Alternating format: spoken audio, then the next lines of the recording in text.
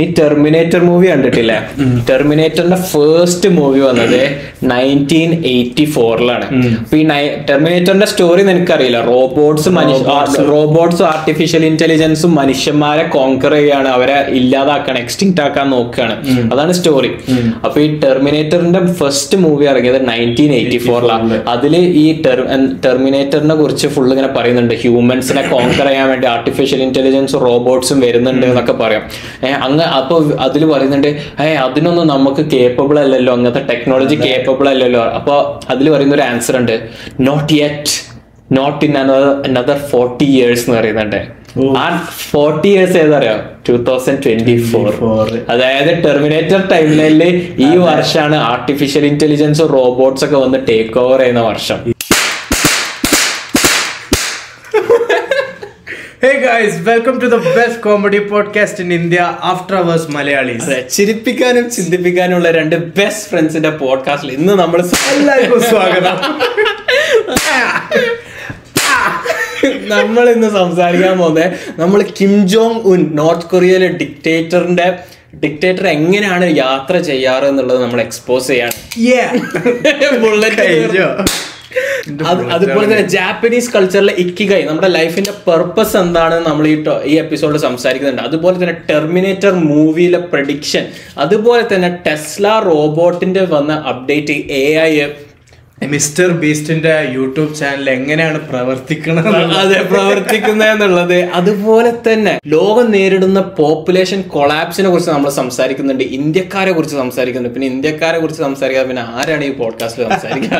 അങ്ങനെ പല ടോപ്പിക്സിനെ കുറിച്ച് നമ്മൾ സംസാരിക്കുന്നുണ്ട്. സൗദേ, റോൾ ദ ഇൻട്രോ മ്യൂസിക്.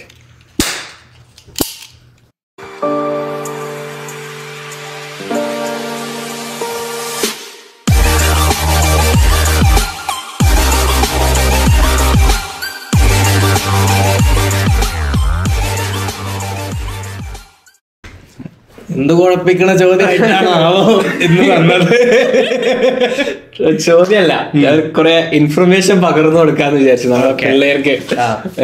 നമ്മളെ പോഡ്കാസ്റ്റിലൊരു റെക്കറിംഗ് തീം എന്നുള്ളത് പോലെ നമുക്ക് നോർത്ത് കൊറിയനോടുള്ള നമ്മുടെ ആ ഒരു കൗതുകം ഇങ്ങനെ കൂടിക്കൊണ്ടേയിരിക്കുകയാണ്.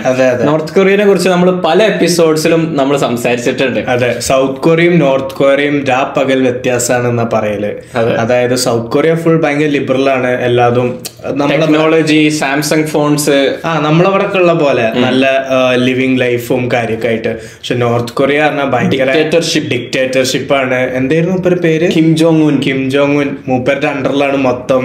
ഇപ്പൊ ഈ അടുത്തും കൂടി ഞാൻ കണ്ടിട്ടുള്ളൂ, എന്തോ 18+ വീഡിയോ എന്തോ കണ്ടേല് 2 പിള്ളേരെ 12 കൊല്ലം ജയിൽ ശിക്ഷക്ക് വിധിച്ചു എന്നൊക്കെ പറഞ്ഞു. ഭയങ്കര എക്സ്ട്രീമാണ് അവിടെ എല്ലാം. അതെ, അപ്പൊ കിം ജോങ് ഉന്നാണ് നോർത്ത് കൊറിയയിലെ കോവിഡ് മൂപ്പര് അത്രയും പ്രൊട്ടക്ട് ചെയ്ത് കൺട്രീനെ, ബോർഡേഴ്സ് ക്ലോസ് ചെയ്തിട്ട്.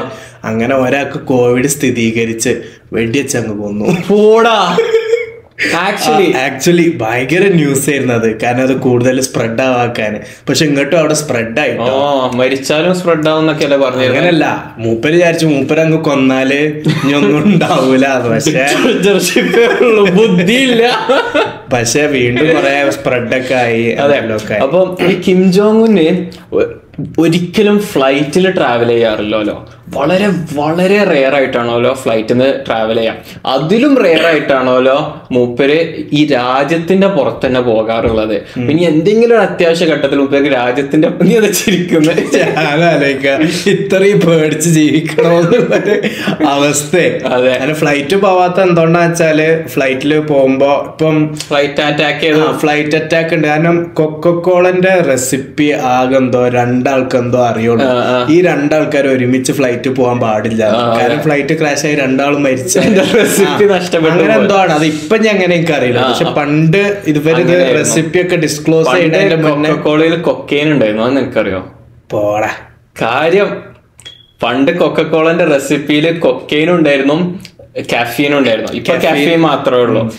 അത് Elon Musk Twitter take over ചെയ്തപ്പോ ഈലോൺ മസ്ക് ഞാൻ ട്വിറ്റർ ടേക്ക് ഓവർ ചെയ്തതിനു ശേഷം ഈലോൺ മസ്ക് ട്വീറ്റ് ചെയ്തു, നെക്സ്റ്റ് ഞാൻ കൊക്കക്കോളയിൽ കൊക്കെയിൻ തിരിച്ചു കൊണ്ടുവരാൻ പോവാന്ന് ട്വീറ്റ് ചെയ്ത്. അതാണ് ട്വിറ്ററിലെ most liked tweet of all time. അപ്പൊ അതെ, പണ്ട് കാലത്ത് എനർജി കിട്ടാൻ വേണ്ടിയിട്ട് മനസ്സിലായി. അപ്പോ ഈ കിം ജോങ് ഉന് ഫ്ലൈറ്റിൽ യാത്ര ചെയ്യാറില്ല, രാജ്യം വിട്ട് പോകാറേ ഇല്ല. ഇനി വളരെ റെയർ അങ്ങനെ പോകുകയാണെങ്കിൽ അദ്ദേഹം ട്രാവൽ ചെയ്യാറ് ട്രെയിന് വഴിയാണ്. അപ്പൊ ഈ ട്രെയിന് പ്രൈവറ്റ് ജെറ്റ് ഒന്നുമില്ലേ? പ്രൈവറ്റ് ജെറ്റ് ആണെങ്കിലും പേടി ഉണ്ടാവില്ല, എയർ സ്ട്രൈക്കും കാര്യങ്ങളും ഫൈറ്റർ ജെറ്റ് ഒക്കെ. അപ്പൊ അങ്ങനെ മൂപ്പര് ചെയ്യാറില്ല. അപ്പൊ ട്രെയിൻ വഴിയാണ് എങ്ങോട്ടെങ്കിലും പോകുകയാണെങ്കിൽ പോവാ. അങ്ങനെ ഇപ്പൊ അടുത്ത് മൂപ്പര് റഷ്യ വരെ സന്ദർശിച്ചു. ഫ്ലൈറ്റ് ഒക്കെ ഒഴിവാക്കി ട്രെയിനിൽ പോയി പാളം തെറ്റി ട്രെയിൻ എങ്ങാനും പറഞ്ഞാല് ഇങ്ങനൊന്നും ഉണ്ടാവില്ല. അത്രയും ഒരു കെയർഫുൾ ആയിട്ട്. അപ്പൊ അത് നീ ചോദിച്ച നല്ലൊരു ചോദ്യമാണ്, അതിനെ കുറിച്ച് ഞാൻ പറയാൻ പോലെ. അപ്പൊ മൂപ്പര് പോകുന്ന ട്രെയിനിന്റെ മുന്നിലും പിന്നിലും വേറെ ഓരോ ട്രെയിനുകൾ പോകും. അപ്പൊ ഈ ട്രെയിൻ ട്രാക്കിൽ ട്രെയിൻ പാളത്തിൽ ആരെങ്കിലും ബോംബോ അങ്ങനത്തെ എന്തെങ്കിലുമൊക്കെ വെച്ചിട്ടുണ്ടെങ്കിൽ ആ മുന്നിൽ പോകുന്ന ട്രെയിൻ പൊട്ടിത്തെറിച്ചിട്ട് അവർക്ക് മനസ്സിലാകും.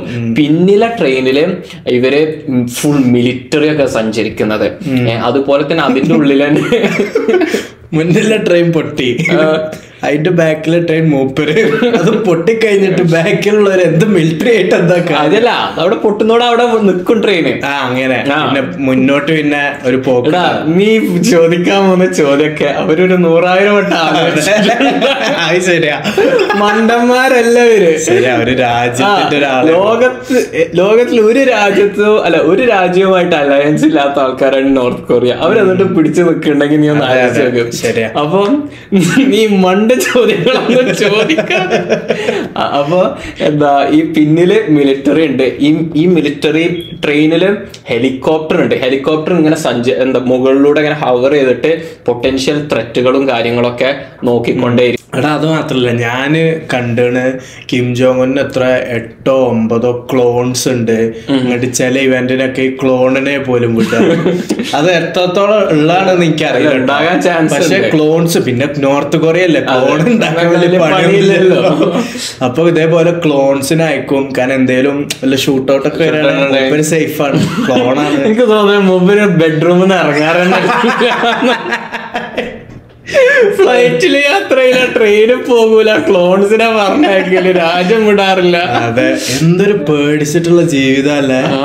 അധികാരം കീപ്പ് ചെയ്യാൻ വേണ്ടിട്ട് ഇങ്ങനൊരു ജീവിതം. അപ്പം ഈ ബാക്കില് മിലിറ്ററി ഇതില് റോക്കറ്റ് ലോഞ്ചർ, മെഷീൻ ഗണ്ണ്, നമ്മൾ മറ്റേ KGF 2 കണ്ട പോലത്തെ സംഗതികൾ ഇതൊക്കെ ഉണ്ട്. കലാഷ്നിക്കാവോ ഒക്കെ ഉണ്ട്. പിന്നെ അതുപോലെ തന്നെ മൂപ്പരുടെ ബാക്കില് മൂപ്പര് നിൽക്കുന്ന ട്രെയിനില് എല്ലാ ഫെസിലിറ്റീസ് ഉണ്ട്. നമുക്ക് ഊഹിക്കാം അങ്ങനെ ഈ മെർസിഡീസിന്റെ മെയ്ബാക്കിന്റെ 2 ലിമോസ് ഉണ്ട്. അതിന്റെ ഉള്ളിൽ തന്നെ ഈ ട്രെയിനിന്റെ ഉള്ളില് മൂപ്പർക്ക് സഞ്ചരിക്കാം. ബുള്ളറ്റ് പ്രൂഫ് ആയിരിക്കും ഓബ്വിയസ്ലി. വിൻഡോസ് മൂപ്പര് ഏത് ട്രെയിനിന്റെ ഏത് കാരേജിലാണ് മൂപ്പര് ഉള്ളതെന്ന് അറിയാൻ പറ്റൂല. അതിന്റെ ഉള്ളിൽ തന്നെ റെസ്റ്റോറൻറ്റ്സ് ഉണ്ട്. റെസ്റ്റോറൻറ്റ്സിൽ ഏത് ക്വിസീനും കിട്ടും. ഫ്രഞ്ച് മുതൽ ഇറ്റാലിയൻ മുതൽ കൊറിയൻ മുതൽ എല്ലാതും കിട്ടും. അതിന്റെ ഉള്ളിൽ തന്നെ സിംഗേഴ്സും കാര്യങ്ങളും ഒക്കെ ഉണ്ട്. നമ്മളെ നാട്ടിലുണ്ട് ഒരു എവിടുന്ന് ജയ്പൂർ ടു എന്തോ ചെറിയ ഡിസ്റ്റൻസ്, എത്ര 5 മണിക്കൂർ 6 മണിക്കൂറായിട്ടുള്ളൂ ട്രെയിന്.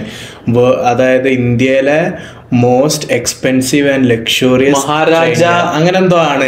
അതിന്റെ ഉള്ളിലെ അറ്റയർ തന്നെ ഫുള്ള് റെഡും ഗോൾഡും അങ്ങനത്തെ ഒരു ഇത്. അതിന്റെ ഉള്ളിലെ മറ്റേ അറ്റൻഡേഴ്സ് ഒക്കെ ഫുള്ള് ഒരു രാജകീയമായിട്ടുള്ള ഒരു മഹാരാജ എക്സ്പ്രസ് ആണ് തോന്നുന്നത്. അങ്ങനെ എന്തോ ആണ്. അതിന്റെ ടിക്കറ്റ് പ്രൈസ് തന്നെ എത്രയോ more than 1 lakh ഒക്കെ വരുന്നത് ഈ ഒരു ഇതിന്. പക്ഷെ ഇതാണ് ഉള്ളിൽ ഇതേപോലെ റെസ്റ്റോറൻറ്റ്സ്, ബാർ, ഫുൾ അൺലിമിറ്റഡ്, അത് ഇത് എന്നൊക്കെ പറഞ്ഞിട്ട്. അതെ, അപ്പൊ ഫുൾ ഫെസിലിറ്റീസ്.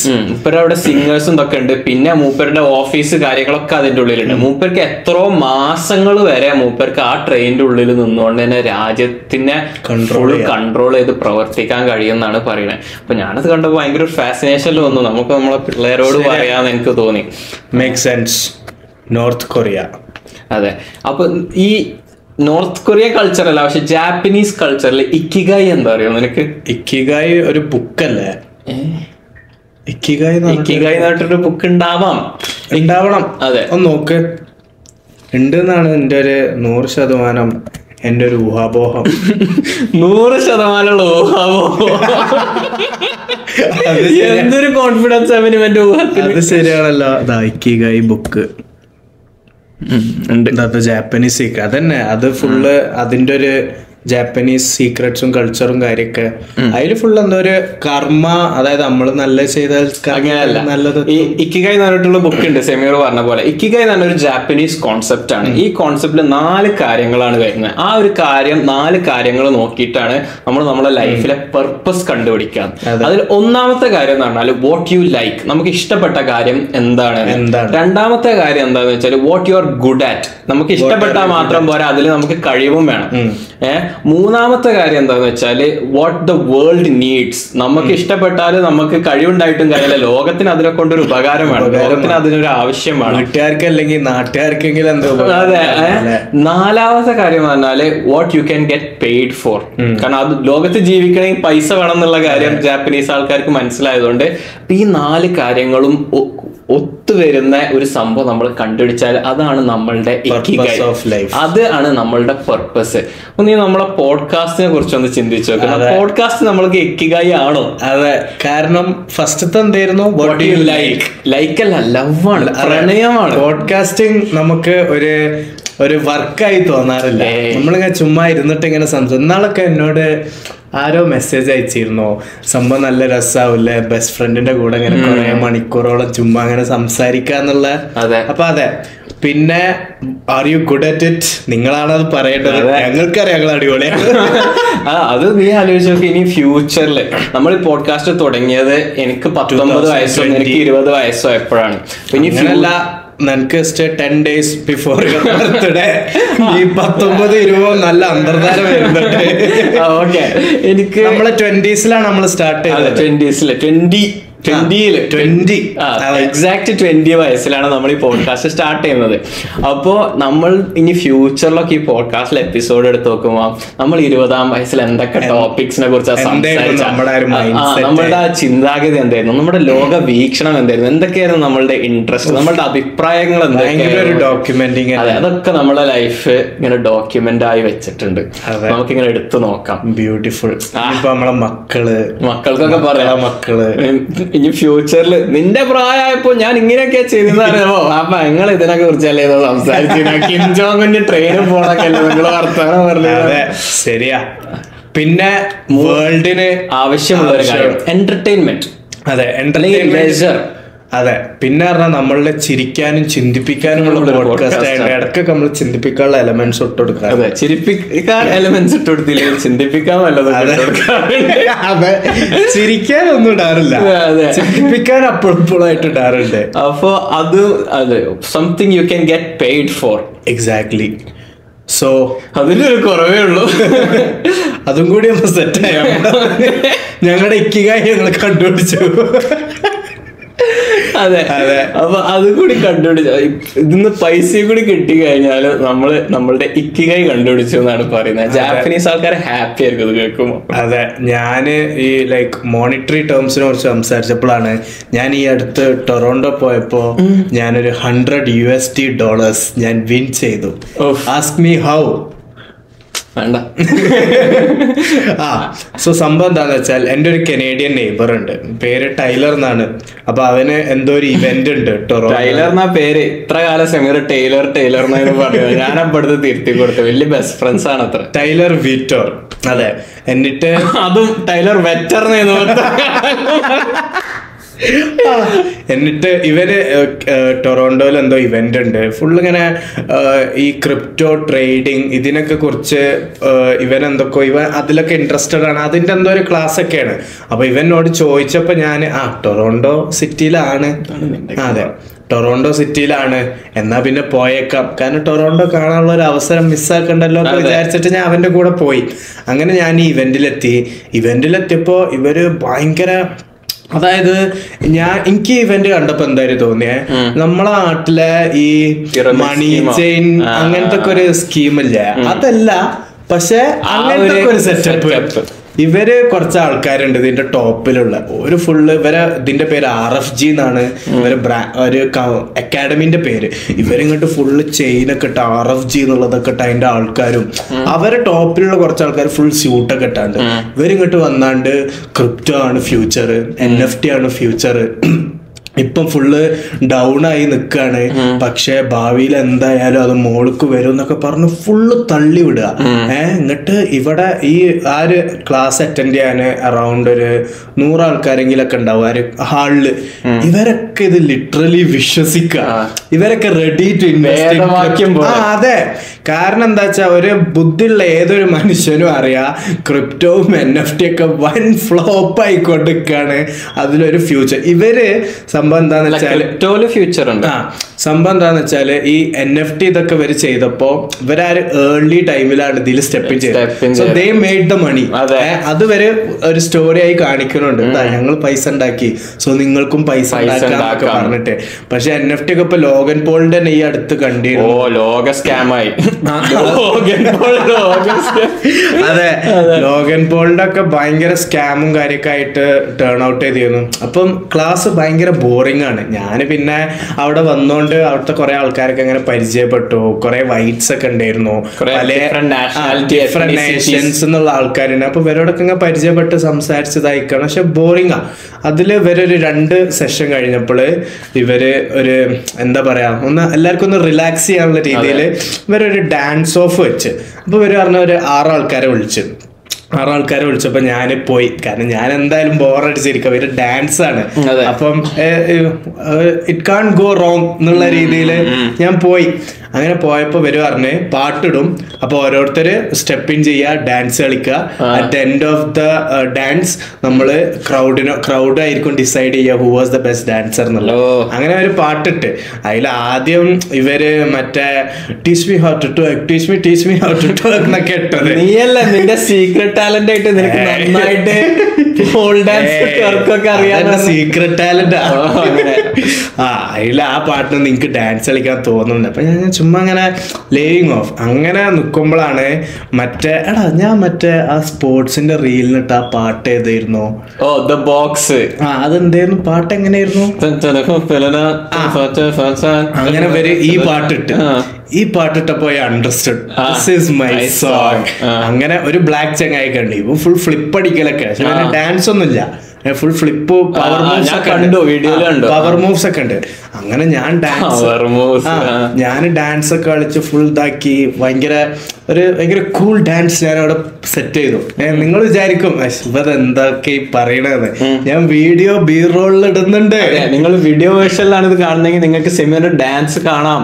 അതെ, അങ്ങനെ അതൊക്കെ കഴിഞ്ഞു കേട്ടോ. അങ്ങനെ ഒരു ക്രൗഡിന്റെ അടുത്തേക്ക് വന്നപ്പോ ആദ്യം എന്റെ അടുത്തേക്ക് വന്ന ഫുൾ എല്ലാരും വൺ ചിയറിങ്. അപ്പൊ എനിക്കൊക്കെ ഭയങ്കര സന്തോഷമായി. എല്ലാവർക്കും എന്നെ ഇഷ്ടപ്പെട്ടു, ഞാൻ ഒരു ക്യാരക്ടർ അവിടെ ബിൽഡ് ചെയ്തു, എല്ലാവരുടെ കണ്ണിലും എനിക്കൊരു അറ്റൻഷൻ കിട്ടി എന്നൊക്കെയുള്ള രീതിയിൽ. പിന്നെ ഓരോരുത്തരുടെ അടുത്തേക്ക് പോയി. പിന്നെ ഈ ബ്ലാക്ക് ചെങ്ങായിണ്ട് ഫ്ലിപ്പ് ചെയ്ത്, ഓന് നല്ല ഷൗട്ടൊക്കെ കിട്ടി. പിന്നുണ്ട് വരുന്നത് ഇതൊരു പ്രൈസ്ഡ് ഇവന്റ് ആണെന്ന്. ഫസ്റ്റിന് $100, സെക്കൻഡ് US ഡോളർ. ശരിയാണ്, ശരിയാണല്ലോ. ഫസ്റ്റിന് $100, സെക്കൻഡിന് എന്തോ പവർ ബാങ്ക് എന്തോ.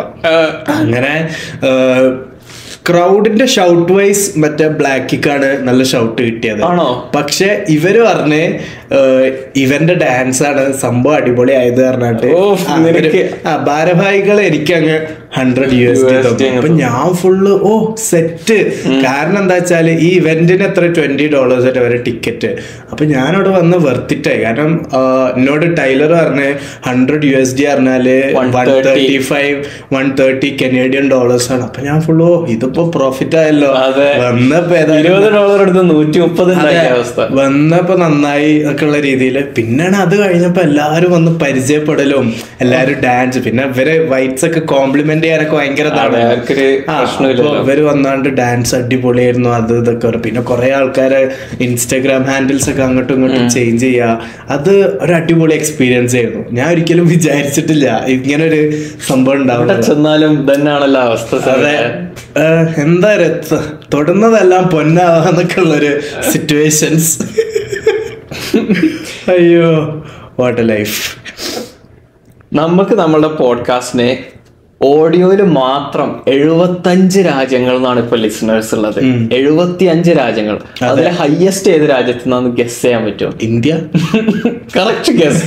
ഇതാ $100. അല്ല, ഇന്ത്യ. സെക്കൻഡ് ഏതാ? US ആണ്. എടാ നീ കണ്ടോ? ഇല്ല, ഞാൻ കണ്ടിട്ടില്ല. ഞാനൊരു ലിസ്റ്റ് ഒക്കെ ഉണ്ടാക്കി വെച്ചത് കണ്ടു തോന്നുന്നു. ഞാൻ പണ്ടേ നോക്കി വെച്ചിന്. അന്ന് എപ്പോഴും US, പിന്നെ കാനഡ, പിന്നെ സൗദി എപ്പോഴും ഉണ്ടാവില്ല. വലിയ മാറ്റം വന്നിട്ടുണ്ടാവില്ല. ഞാൻ അങ്ങ് ഊഹിച്ചു. Second Canada, third US. Third US ആണ്, സൗദി അല്ല. സൗദി അല്ല, അതാ ഞാനും ആലോചിക്കണം. US നമുക്ക് ആരും ഇല്ല, നമുക്ക് അറിയുന്ന ആരും ഇല്ല. അതെ, ആകെ സിമി ഉള്ളൂ. അതെ, സിമി ഉള്ളൂ. അതെ, സിമി ജോസഫേ. ഞങ്ങളിപ്പോ അപ്പൊ സൗദിയില് എനിക്ക് വേണ്ട എന്തായാലും ഫോർത്ത് സൗദി ഇല്ലാതൊക്കെയുള്ള കാരണം എന്തായാലും എനിക്ക് തോന്നണേ. കുറെ ആൾക്കാർ എന്നോട് പറഞ്ഞു സൗദിയില് സ്പോട്ടിഫൈയില് പോഡ്കാസ്റ്റ് കിട്ടൂല. അപ്പൊ അതിനൊരു റീസൺ ആണല്ലേ എന്നോട് പണ്ട് നഷാത്തൊക്കെ പറഞ്ഞു. ഇപ്പൊ ഞാൻ എങ്ങനെ അറിയില്ല. അന്ന് ഒരു പറഞ്ഞു ഇവിടെ സ്പോട്ടിഫൈയിൽ നിങ്ങള് പോഡ്കാസ്റ്റ് കിട്ടണില്ല. അപ്പൊ അത് ഒരു റീസൺ ആയേക്കാം. അപ്പൊ ഫോർത്ത് ഏതാ? ഫോർത്ത് ഏതാ? സൗദി. ഫിഫ്ത്ത് UK ആണോ? നോക്കട്ടെ. ഫിഫ്ത്ത് UK അല്ല, ഫിഫ്ത്ത് UAE. ദുബായ്. അതെ, UAE. Okay, fair decision. കുറെ ആൾക്കാർ. സിക്സ്ത് ആണ് UK. ജസീമുണ്ടാവും. ജസീം ഞങ്ങളുടെ ബെസ്റ്റ് ഫ്രണ്ട്. അങ്ങനെ കുറച്ച് പേരൊക്കെ കേൾക്കുന്നുണ്ടാകും. പിന്നെ അങ്ങനെ ഖത്തർ, ഓസ്ട്രേലിയ, സിംഗപ്പൂർ, നമ്മള് തീരെ അറിയാത്ത രാജ്യങ്ങളിലൊക്കെ ഉണ്ട്. അതായത് ഇതിലാണ്ട് വായിക്കുമ്പോഴാണ് ഇങ്ങനെ ഒരു രാജ്യമൊക്കെ ഉണ്ടല്ലേ, അവിടൊക്കെ മലയാളികൾ ഉണ്ടല്ലേ, അതും ഇതിൽ കേൾക്കാൻ മാത്രം ഉണ്ടല്ലേ എന്നൊക്കെ. മലയാളികളില്ലാത്തൊരു രാജ്യമില്ലല്ലേ. അതെ, അത് ഞാൻ ഒരു കാര്യം ഇപ്പൊ ആലോചിക്കുന്നു. ഈ ഇലോൺ മസ്ക് പോലത്തെ ആൾക്കാരൊക്കെ പോപ്പുലേഷൻ കൊളാപ്സിനെ കുറിച്ച് ഭയങ്കരമായിട്ട് സംസാരിക്കുന്നുണ്ട്. നമ്മളെ ഹ്യൂമാനിറ്റിക്ക് വരാൻ പോകുന്ന ഒരു വലിയ ത്രെറ്റാണ് പോപ്പുലേഷൻ കൊളാപ്സ്. നമ്മളുടെ ആരും ഈ വരുന്ന ജനറേഷൻ ആരും കുട്ടികളെ ഉണ്ടാക്കുന്നില്ല എന്നൊക്കെ പറഞ്ഞിട്ട്. അപ്പൊ Canada, US, Italy, Netherlands, Japan, Korea, ചൈനക്ക് അത്രക്കില്ല. ചൈനയിലും അവരിങ്ങനെ പറയുന്നുണ്ട്. കാരണം യങ് വുമണൊക്കെ കുട്ടികൾ വേണ്ട എന്നുള്ള ഡിസിഷനിലോട്ട് എത്താണ്. ഇവരാണെങ്കിൽ പിന്നെ പണ്ട് ഒരു കുട്ടിയെ പാടുള്ളൂ എന്നുള്ള. ചൈനയിൽ എന്താന്ന് വെച്ചാൽ പോപ്പുലേഷൻ കൂടിയിട്ട് ഇവര് ഒരാൾക്ക് ഒരു ഫാമിലിക്ക് ഒരു കുട്ടിയെ പാടുള്ളൂ എന്നുള്ള റൂള് കൊണ്ടുവന്നു. അങ്ങനെ പോപ്പുലേഷൻ ഭയങ്കരമായിട്ട് കുറഞ്ഞു. പക്ഷെ അവരത് ഓവർ കാൽക്കുലേറ്റ് ചെയ്തു. അതായത് കൂടുതൽ കാലം അവരത് അങ്ങനെ വെച്ചു, വൺ ചൈൽഡ് പോളിസി വെച്ചു. അപ്പൊ ഇപ്പൊ എന്താന്ന് വെച്ചാൽ പ്രായമായവരെ സപ്പോർട്ട് ചെയ്യാന് യങ്സ്റ്റേഴ്സ് ഉണ്ടാകില്ല എന്നാണ് പറയുന്നത്. അപ്പൊ ഞാൻ പറഞ്ഞ ഈ രാജ്യങ്ങൾ Canada, US, UK, Netherlands, Italy, Japan, Korea, ഇവരൊക്കെ പോപ്പുലേഷൻ ത്രെറ്റിൽ നിൽക്കുകയാണ്. ഇവരെ ഇറ്റാലിയൻ കൾച്ചറൊക്കെ ഇല്ലാതാകും എന്നൊക്കെയാണ് പറയുന്നത്. അത്ര ത്രെറ്റിൽ നിൽക്കുക. പക്ഷെ മറുഭാഗത്ത് നമ്മൾ ഇന്ത്യക്കാര് 1.3 ബില്യൺ പീപ്പിൾ ആയിട്ട് നിൽക്കുക. അതായത് ഇന്ത്യന്റെ ഒരു എക്സ്പോഷർ എന്താന്ന് വെച്ചാല്, ഇപ്പം ഞങ്ങൾക്ക് ഈ അടുത്ത ക്ലാസ്സിൽ ഇതുണ്ടായിരുന്നു, ഫേസ്ബുക്കിൽ ഏറ്റവും കൂടുതൽ യൂസേഴ്സ് ഏത് കൺട്രിന്നാണ്? ഇന്ത്യ. ഒബ്വിയസ്ലി യൂട്യൂബിൽ ഏറ്റവും വലിയ യൂസേഴ്സ് ഇന്ത്യ. ടിക്ടോക്ക് ബാൻ ആവണതിന് മുമ്പ് ടിക്ടോക്കില്, അതായത് ഓരോ രാജ്യത്തു നിന്നുള്ള നോക്കുമ്പോ ഏറ്റവും മാക്സിമം എത്ര 4 ലക്ഷമൊക്കെ ആയിരുന്നു ഒരു സെക്കൻഡ് വരുന്ന രാജ്യം. ഫസ്റ്റ് ഉള്ളത് ഇന്ത്യന്റെ 1 മില്യൺ പ്ലസ് യൂസേഴ്സ്. അത്രക്കും ഡിഫറൻസ്. ഇന്ത്യ ഭയങ്കര, അതായത് ഒരു മാർക്കറ്റ് കോൺട്രിബ്യൂഷൻ വെച്ച് നോക്കുകയാണെങ്കിൽ ഇന്ത്യൻ മാർക്കറ്റിൽ പെനട്രേറ്റ് ചെയ്താലും ഭയങ്കര അഡ്വാൻറ്റേജ് ആണ്. അതും ഇത് 1.3 ബില്യൺ ഇന്ത്യന്റെ പോപ്പുലേഷൻ. ഇന്ത്യൻസ് ആയിട്ടുള്ള ആൾക്കാർ വേറെ എത്ര രാജ്യങ്ങളിലുണ്ട്. അവര് ഇന്ത്യൻ ഒറിജിനുള്ള എത്രത്തോളം ആൾക്കാര്. അതും പിന്നെ ഇന്ത്യ എന്ന് പറയുമ്പോൾ അങ്ങനെ മറ്റേ UK പ്രൈം മിനിസ്റ്റർ ഋഷി കുണാൽ. ഋഷി കുണാലല്ല, ഋഷി സുനാക്ക്. ഋഷി സുനാക്കാണ്. മൂപ്പര ന്യൂസ് ഞാൻ കണ്ടിരുന്നു. മറ്റേ മതിയടാ, നീ പറഞ്ഞ കോൺഫിഡൻസ് ആണോ? നീ പറഞ്ഞ കോൺഫിഡൻസ് ഋഷി കുണാൽ ഋഷി സുനാക്കിന്റെ ഇതുണ്ടായിരുന്നു മറ്റേ ഇലക്ട്രിക് വൈപ്പ് ഒക്കെ UK ബാൻ ചെയ്യാൻ പോവാണ്. ഓരോ വർഷം കൂടുന്തോറും സിഗരറ്റിന്റെ ഏജ് കൂട്ടിയാല് ഹെൽപ്ഫുൾ ആവും. അതായത് ഞാനത് കണ്ടു. പക്ഷെ ഇതാലോചിച്ചോക്ക്, ഒരു 17 വയസ്സുള്ള ഒരു ചെക്കന് ഓനിങ്ങനെ സിഗരറ്റ് മനസ്സിലായി 18 ആവുമ്പോ അവിടുത്തെ റൂൾ വെച്ച് 19 സിഗരറ്റ് 19 അതെ. അപ്പൊ ഈ UK പ്രൈം മിനിസ്റ്റർ ഋഷി സുനാക്ക്, അതുപോലെ തന്നെ ഏത് വലിയ ടെക് കമ്പനീസ് എടുത്താലും ഗൂഗിളിന്റെ CEO സുന്ദർ പിച്ചായ്, എന്താ മൈക്രോസോഫ്റ്റിന്റെ സത്യ നഡല്ല, ഞാനും വിചാരിച്ചു അറിയുമെന്ന് അല്ല, ഇത് രണ്ടേക്ക് അറിയണോണ്ട് പറഞ്ഞതാ. അതേപോലെ നമ്മളെ യൂട്യൂബിന്റെ പുതിയ CEO Neil Mohan, മൂപ്പരും Indian origin. അതുപോലെ IBM അങ്ങ് ഇന്ത്യൻസ് ടേക്ക് ഓവർ ആയ, ഈവൻ കാനഡ വരെ ഇന്ത്യൻസ് ടേക്ക് ഓവർ ചെയ്തോണ്ടിരിക്കുകയാണ്. അതെ. അപ്പൊ നമ്മള് പോയിന്റ് എന്താ? അല്ല, ഞാൻ പറഞ്ഞതാണ് ഇങ്ങനത്തെ പോപ്പുലേഷൻ അറിവ് പകർന്നു കൊടുക്കുന്ന പോപ്പുലേഷൻ കൊളാപ്സ്. ശരിയാണ്. കാരണം നമ്മളൊരു റീല് ഇപ്പൊ 2 മില്യൺ വ്യൂസ് ആയി. അത് വെറും മല്ലൂസ്. അതാണ് ആലോചിക്കേണ്ടേ. അതായത് ഇതൊരു മലയാളം കോണ്ടന്റ് ആണ്. അപ്പൊ ഇതിന്റെ ഒരു ഓഡിയൻസ് ആണ് അത്രക്കും ലിമിറ്റഡ് ഓഡിയൻസ് ആണ്. ആ ഒരു കോണ്ടന്റ് ഒക്കെ 2 മില്യൺ ആവുക. ഓ എന്റെ അമ്മോ. അതും ആൾക്കാരൊക്കെ 2 മില്യൺ വ്യൂസ് കിട്ടാൻ എന്തൊക്കെ കാണിച്ചു കൂട്ടുണ്ട്. നമ്മള് ജസ്റ്റ് സംസാരിച്ച് വാല്യൂ പകർന്നിട്ട്. അത് മാത്രല്ല, ഇപ്പൊ ഞങ്ങളെ വിന്റർ സെമസ്റ്റർ പുതിയ തുടങ്ങിയല്ലോ. അപ്പം ക്ലാസ് ഒക്കെ ഫുള്ള് ഷഫിളായി. അപ്പൊ ഞാൻ വേറെ കുറെ പുതിയ സ്റ്റുഡൻസ് ഒക്കെ ഉണ്ട് എന്റെ ക്ലാസ്സില്. അതില് മലയാളീസ് ഉണ്ട്.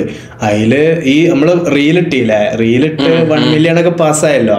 എന്നിട്ട് ഞാന് കോളേജിൽ പോയപ്പോ ഇവന്റെ അടുത്തേക്ക് വന്നാണ്ട്, എടാ നിനക്ക് പോഡ്കാസ്റ്റ് ഒക്കെ ഉണ്ടല്ലോ ചോദിച്ചിട്ടോ. അപ്പൊ ഞാനിങ്ങനെ ഉണ്ട്, ഞങ്ങള് വെറുതെ ഒരു ഇതിനൊക്കെ ചെയ്യണാണ്.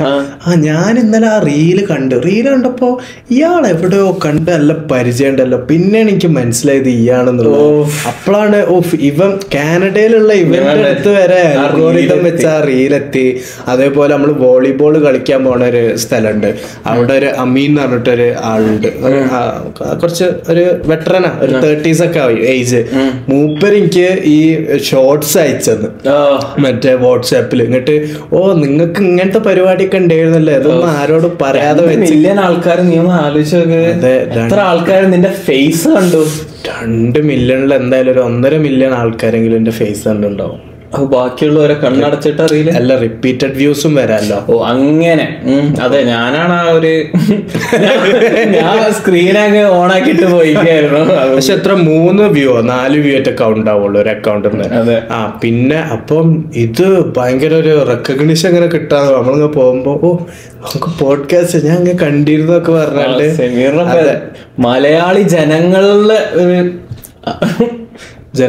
മലയാള ജനങ്ങൾക്ക് സുപരിചിതമായ ഫേസ് ആയി എന്ന് പറയാം. നാട്ടിലാവാത്ത നന്നായി. അതെ, പുറത്തിറങ്ങി നടക്കാൻ നമ്മൾ പറഞ്ഞു ഇത് എവിടെ വരെ എത്തിക്കും. അത് മാത്രല്ല, ഞാന് ഈ ചെക്കൻ എന്നോട് ഒന്ന് സംസാരിച്ചു പറഞ്ഞില്ല. അപ്പൊ ഇവന്റെ പേര് സഞ്ജു എന്നാ. അപ്പൊ ഇവന് ഇന്ത്യ ബുക്ക് ഓഫ് റെക്കോർഡ്സിൽ കേറിയാണ്.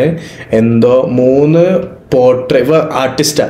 3 പോർട്രേറ്റ് ഇവര് 1.5 മിനിറ്റില് തല കുത്തനെ വരച്ച്, എന്തോ ഗാന്ധിജി, നെഹ്റു, അങ്ങനെ ഏതോ 3 ആ രീതിയിലാണ് ഇവ റെക്കോർഡ് കയറിയത്. അപ്പൊ ഞാനിവന്റെ ബയോ നോക്കിയപ്പോ കണ്ടിരുന്നു India book of record holder എന്ന് പറഞ്ഞാണ്ട്. അപ്പൊ ഞാനിത് പല ആൾക്കാരെയും കാണലുണ്ട്. പക്ഷെ എനിക്കാര് എങ്ങനെയാണ് ഇവർ അവിടെ എത്തിപ്പെടുന്നത് എന്നുള്ള അറിയാൻ ഭയങ്കര താല്പര്യം ഉണ്ടായിരുന്നു. അങ്ങനെ ഞാൻ ഇവരോട് ചോദിച്ചു, എടാ ഞാൻ എൻ്റെ ഇതിൽ ഇന്ത്യ ബുക്ക് ഓഫ് റെക്കോർഡ്സ് ഉണ്ടല്ലോ, എന്താ സംഭവം, എന്തിനാക്ക് കിട്ടിയൊക്കെ ചോദിച്ചു. അപ്പൊ എന്നോട് കാര്യം പറഞ്ഞു. പിന്നെയാണ് എനിക്ക് വളരെ ഫാസിനേറ്റിംഗ് ആയിട്ടുള്ളൊരു സംഭവം മനസ്സിലായത്. അതായത് ഞാൻ ഇത്രയും കാലം വിചാരിച്ച എന്താന്ന് വെച്ചാല്, ഇപ്പൊ നമുക്കൊരു ടാലന്റ് ഉണ്ടെങ്കിൽ നമ്മൾ ഇവർക്ക് അപ്ലൈ ചെയ്യാ, എന്നിട്ട് ഇവരെ നമ്മളെ വിളിക്കും, അല്ലെ ഇവർക്കൊരു വീഡിയോ അയച്ചു കൊടുക്കും, എന്നിട്ട് അത് മീറ്റ് ചെയ്താൽ നമുക്ക് ആ റെക്കഗ്നിഷൻ കിട്ടും. അങ്ങനെയാണെന്നാണ് ഞാൻ ഇത്രയും കാലം വിചാരിച്ചത്. അവർക്ക് പൈസ കൊടുക്കണം. എക്സാക്ട്ലി. ഇവൻ പറഞ്ഞ് ഇന്ത്യ ബുക്ക് ഓഫ് റെക്കോർഡ്സിനാണെങ്കിൽ 7,000 rupees നമ്മൾ കൊടുത്തിട്ട് നമ്മൾ ചെയ്ത് എലിജിബിൾ ആയാലും നമ്മൾ ആ ബുക്കിൽ കയറും. വേറെ ഇതൊന്നുമില്ല, നമുക്ക് ഒരു ഫെയിം എന്നുള്ളതില്. അതേപോലെ ഏഷ്യ ബുക്ക് ഓഫ് റെക്കോർഡ്സും അറ്റൻഡ് ചെയ്തതിന് കിട്ടിയാണ്. അതിന് 12,000 rupees. Guinness world റെക്കോർഡിന് 1 lakh rupees. ഞാൻ വിചാരിച്ച അറ്റ്ലീസ്റ്റ് ഗിന്നസ് വേൾഡ് റെക്കോർഡെങ്കിലും ഇവര് ഇങ്ങനെ ആൾക്കാരെ തപ്പിപ്പിടിച്ച് അങ്ങനെയുള്ളൊരു. ഗിന്നസ് വേൾഡ് റെക്കോർഡിന്റെ ഗിന്നസ് എന്നുള്ളത് അവരെ സ്പോൺസറാണ്, ആൽക്കഹോൾ ബ്രാൻഡ് ഇല്ലേ, അങ്ങനെയാണ് ആ ഗിന്നസ് വേൾഡ് റെക്കോർഡ് വരുന്നത്. ഓ അങ്ങനെ. ഞാൻ പണ്ടൊക്കെ കേട്ടിരി ഗിന്നസ് വേൾഡ് റെക്കോർഡിൽ കിട്ടിയാല് നമുക്ക് എല്ലാ മാസവും ഗിന്നസ് ഇവര് പൈസ അയക്കും, റെമ്യൂണറേഷൻ പോലെ എന്നൊക്കെ. അപ്പൊ ഞാൻ അതൊക്കെ ഇവരോട് ചോദിച്ചു അങ്ങനെയൊക്കെ ഉണ്ടോന്ന്. അപ്പൊ പറഞ്ഞു എവിടെ നമ്മള് അങ്ങോട്ടേക്ക് പൈസ എടുത്തിട്ട് ഇത് അറ്റംപ്റ്റ് ചെയ്ത് കിട്ടിയാല് നമുക്ക് ആ ഒരു പേരുണ്ടാവും, അല്ലാതെ ഒന്നും. എനിക്ക് ഇതേപോലത്തെ ഒരു സ്റ്റോറി ഉണ്ട്, പറയൂ. നിനക്ക് ജെറീർ ബുക്ക് സ്റ്റോർ ഓർമ്മയല്ലേ? സൗദിയിലുള്ള ഒരു ബുക്ക് സ്റ്റോർ ആണ് ജെറീർ ബുക്ക് സ്റ്റോർ. അവരുടെ ടാഗ് ലൈൻ തന്നെ not just A book store. അതെ, കാരണം എന്താന്ന് വെച്ചാല് ജെറീർ ബുക്ക് സ്റ്റോർ എപ്പോ നോക്കുകയാണെങ്കിലും ഇവർ അപ്പർ ഫ്ലോർ ഫുള്ള് ബുക്സ്, അതായത് എല്ലാ ടൈപ്പ് ബുക്സും പിന്നെ സ്കൂൾ മെറ്റീരിയൽസും കാര്യമൊക്കെ ആയിരിക്കും. ഗ്രൗണ്ട് ഫ്ലോർ ഫുൾ ഇലക്ട്രോണിക്സും ടെക് കാര്യങ്ങള് അങ്ങനത്തെ സംഭവം. അതേപോലെ അവര് PS3യും പ്ലേ സ്റ്റേഷൻ എക്സ്ബോക്സ് ഒക്കെ ഓപ്പൺ ആക്കി വെച്ചാൽ ആൾക്കാർ വന്ന് കളിക്കാന്. അപ്പൊ നമ്മളൊക്കെ ഞാനൊക്കെ 8th ആയ ടൈമിൽ ഇനീഷ്യൽ സ്റ്റേജിൽ പ്ലേ സ്റ്റേഷൻ ഒക്കെ ഇല്ലാകുമ്പോ ഞാനും നമ്മളെ ബെസ്റ്റ് ഫ്രണ്ട് ഇമ്രാൻ ഞങ്ങള് ഇവിടെ ജെറീറിൽ പോയിട്ടായിരിക്കും പ്ലേ സ്റ്റേഷൻ കളിക്കാൻ. പിന്നെ ഓൻ പ്ലേ സ്റ്റേഷൻ മേടിച്ച് അപ്പൊ പിന്നെ ഫുൾ ഗെയിം അല്ല സ്റ്റോറി അങ്ങ് ചേഞ്ച് ആയി. അതെ, ഈ ജെറീർ ബുക്ക് സ്റ്റോറിന് പണ്ടൊരു ഓൺലൈൻ കോമ്പറ്റീഷൻ ഉണ്ടായിരുന്നു, ഒരു ടാലന്റ് ഷോ. നമുക്ക് എന്തെങ്കിലും ഒരു ടാലന്റ് ഉണ്ടെങ്കിൽ അത് നമ്മൾ വീഡിയോ എടുത്ത് അവർക്ക് അയച്ചു കൊടുത്താല് ഒരു കോമ്പറ്റീഷൻ അവരെ നടത്താം. അപ്പൊ ഞാൻ അതിൽ പങ്കെടുത്തിരുന്നു. എന്റെ ടാലന്റ് എന്താന്ന് ചോദിക്ക്. ചിത്രരചനയല്ല, അങ്ങനെ ഒരു ടാലന്റ് ഉണ്ടായിരുന്നു, പക്ഷെ അതല്ല. എന്നാ അറിയില്ല, എനിക്കൊരു ഹിഡൻ ടാലന്റ് ഉണ്ടായിരുന്നു. എന്താന്ന് വെച്ചാല് എന്റെ വിരലുകൾ ഭയങ്കര ഫ്ലെക്സിബിൾ ആയിരുന്നു. എന്റെ കൈ വെറുതെ അല്ല, എല്ലാരും പാന്റ് ഡ്രോപ്പ് ചെയ്ത് എന്താ വിരലുകൾ ഭയങ്കര ഫ്ലെക്സിബിൾ ആയോണ്ട് എനിക്ക് ഈ സ്റ്റോറി പറയാനുള്ള മൂടേ കളഞ്ഞു. എന്താ ഫ്ലെക്സിബിൾ ഫിംഗേഴ്സ് ആയതുകൊണ്ട് എനിക്ക് എന്റെ ഫിംഗേഴ്സ് ബാക്കിലോട്ട്. എനിക്ക് ഓർമ്മയുണ്ട് പണ്ട് ഇങ്ങനൊക്കെ, അതൊക്കെ വെറും ആമച്ചേഴ്സ്. ഈ തമ്പ് വിരലുകൊണ്ട് ഇങ്ങനെയൊക്കെ തൊടാൻ കഴിയുന്നൊക്കെ. എനിക്ക് എന്റെ ഈ 4 വിരലും ബാക്കിലോട്ട് മടക്കാൻ കഴിയും. പറ്റൂലേ? ഇപ്പം ഞാൻ കുറെ ചെയ്തിട്ട് കൊറെയൊക്കെ കഴിയും. അപ്പം എനിക്കതായിരുന്നു എന്റെ ഹിഡൻ ടാലന്റ്. എന്നിട്ട് ഞാനത് വീഡിയോ ഒക്കെ എടുത്ത് ഞാനത് ചെയ്തു. എന്റെ ഇക്കാക്ക് അതിങ്ങനെ പല ആംഗിളിലൊക്കെ വീഡിയോ ഒക്കെ എടുത്തു. എന്നിട്ട് ഞങ്ങൾ ജെറീർ ബുക്ക് സ്റ്റോറിന് സബ്മിറ്റ് ചെയ്തു. അങ്ങനെ ഞങ്ങൾ കഴിഞ്ഞ ഒരു അറ്റംപ്റ്റ് എന്നുള്ള രീതിയിൽ. എന്നിട്ട് എനിക്കൊരു പ്രൈസ് കിട്ടി. ഇപ്പൊ നിനക്ക് 100 USD കിട്ടിയെന്നുണ്ടല്ലേ, അതുപോലെ എനിക്ക് 100 റിയാലായിരുന്നു എനിക്ക് കിട്ടിയ ഗിഫ്റ്റ്. എന്നിട്ട് ഞാൻ എന്റെ ഉപ്പാനോട് പറഞ്ഞു. എന്റെ ഉപ്പ തിരക്കായിട്ട് എന്റെ ഉപ്പ എടുക്കാൻ പോയില്ല. 100 റിയാൽ പൈസ ഇട്ട പരിപാടി ഒന്നും ഉപ്പക്ക് വേണ്ട. എന്നിട്ട് അത് എടുത്തില്ല. പക്ഷെ ആ കോമ്പറ്റീഷനിൽ എനിക്കൊരു പ്രൈസ് കിട്ടി. ഇത് പറഞ്ഞപ്പോ എനിക്ക് ഗിന്നസ് ബുക്കും ഇതൊക്കെ പറഞ്ഞപ്പോ എനിക്ക് എന്റെ ജെറീർ ബുക്ക് സ്റ്റോറിന് ഓർമ്മ വന്നു. അതെ, ജെറീർ ബുക്ക് സ്റ്റോർ ഒരു എലീറ്റ് ആയിരുന്നു. അതെ, ഞാൻ ഇപ്പൊ അടുത്ത് വാൾമാർട്ട് പോയെ ഗ്രോസറീസ് വാങ്ങിക്കാൻ. അങ്ങനെ വാൾമാർട്ട് പോയിട്ട് എനിക്ക് ഇഷ്ടമില്ലാത്ത സെൽഫ് ചെക്ക്ഔട്ട് ലൈനിലൂടെ ഇങ്ങനെ പോവാ. അപ്പൊ സെൽഫ് ചെക്ക്ഔട്ടിലെല്ലാം സ്കാൻ ചെയ്ത് അപ്പൊ അങ്ങനെ സ്കാൻ ചെയ്തിട്ടുണ്ടോ പെട്ടെന്ന് എന്തോ പറ്റിയിട്ട് സ്റ്റോർ അസോസിയേറ്റിനെ വിളിച്ചിട്ട് സ്റ്റോർ അസോസിയേറ്റ് വന്നിട്ട് സ്കാൻ ചെയ്തിട്ട് എന്തോ ക്ലിയർ ചെയ്യണമെന്ന് പറഞ്ഞു. ഞാൻ സ്റ്റോർ അസോസിയേറ്റിനെ വിളിച്ചു. അപ്പൊ സ്റ്റോർ അസോസിയേറ്റ് നേരെ വന്നത് ക്ലിയർ, അവരെ ബാഡ്ജ് ഈ സ്കാൻ ചെയ്യുന്നിടത്ത് വെച്ചാലാണ് ഇത് ക്ലിയർ ആവുക. അപ്പൊ അങ്ങനെ വെക്കാൻ വന്നു. അപ്പൊ എന്നെ അങ്ങനെ നോക്കി. എന്നിട്ട് പിന്നെ ഇങ്ങനെ തിരിഞ്ഞിട്ട് പെട്ടെന്ന് പിന്നെ എന്നെ അങ്ങനെ നോക്കി. അപ്പൊ ഞാൻ എന്നിട്ട് എന്നോട് പറഞ്ഞേ can I see your ID എന്ന് പറഞ്ഞു. അപ്പൊ ഞാൻ ചോദിച്ചു why my ID why എന്ന് വെച്ചാൽ ഞാൻ. അപ്പൊ പെണ്ണാണ് sorry I thought U were buying beer എന്ന് പറഞ്ഞു. എന്തൊരു comedy of the year. I thought U were buying beer എന്ന് പറഞ്ഞു. അപ്പൊ ഞാന് ഓക്കെ എന്ന് പറഞ്ഞു. അപ്പൊ അവിടെ സാധനം ഒന്നും ഇല്ലല്ലോ. അല്ല, എന്റെ ബ്രെഡ് അങ്ങനെ കുറച്ച് ഗ്രോസറീസ് ഉണ്ട്. എന്തോ അസ്യൂം ചെയ്ത് അതായത് എന്താ ഫ്ലോലല്ല നമ്മള് ഔട്ട് ഓഫ് മൈൻഡ് ആയിട്ട് പെട്ടെന്ന് വന്നാണ് ഓട്ടോ പൈലറ്റിൽ അങ്ങ് പണിയെടുത്തപ്പോ അങ്ങനെ വിചാരിച്ചു. അപ്പൊ ഞാൻ നോ എന്താണ് അപ്പൊ ഒരു ഓക്കെ എന്താണ് സ്കാൻ ചെയ്ത് ഓക്കെ സോറി എന്ന് പറഞ്ഞിട്ട് പോയി. അപ്പൊ ഞാൻ അങ്ങനെ വിചാരിച്ചു ഇവിടെ കാനഡയിൽ ആൽക്കഹോൾ കുടിക്കണമെങ്കിൽ 19 വയസ്സാവണം. അപ്പൊ നമുക്ക് 19 വയസ്സിന്റെ മുകളിലേക്ക് താഴേക്കാണെങ്കിലേ ഇവർ ID ചോദിക്കുള്ളൂ. അപ്പൊ ആ പെണ്ണ് എന്നെ കണ്ടപ്പോ എനിക്ക് 19 വയസ്സ് പോലും തോന്നുന്നില്ല ആ പെണ്ണ് വിചാരിച്ചോ. എന്ത് ആക്ച്വലി ID എല്ലായിടത്തും ചോദിക്കും. തന്തായാലും ആണോ 50 വയസ്സാണെങ്കിൽ വാൾമാർട്ടിൽ നിന്നൊക്കെ വാങ്ങിക്കുമ്പോഴും ചോദിക്കും. ID കാണിക്കാൻ പറയും ബില്ല് ചെയ്യുമ്പോ. ആണോ?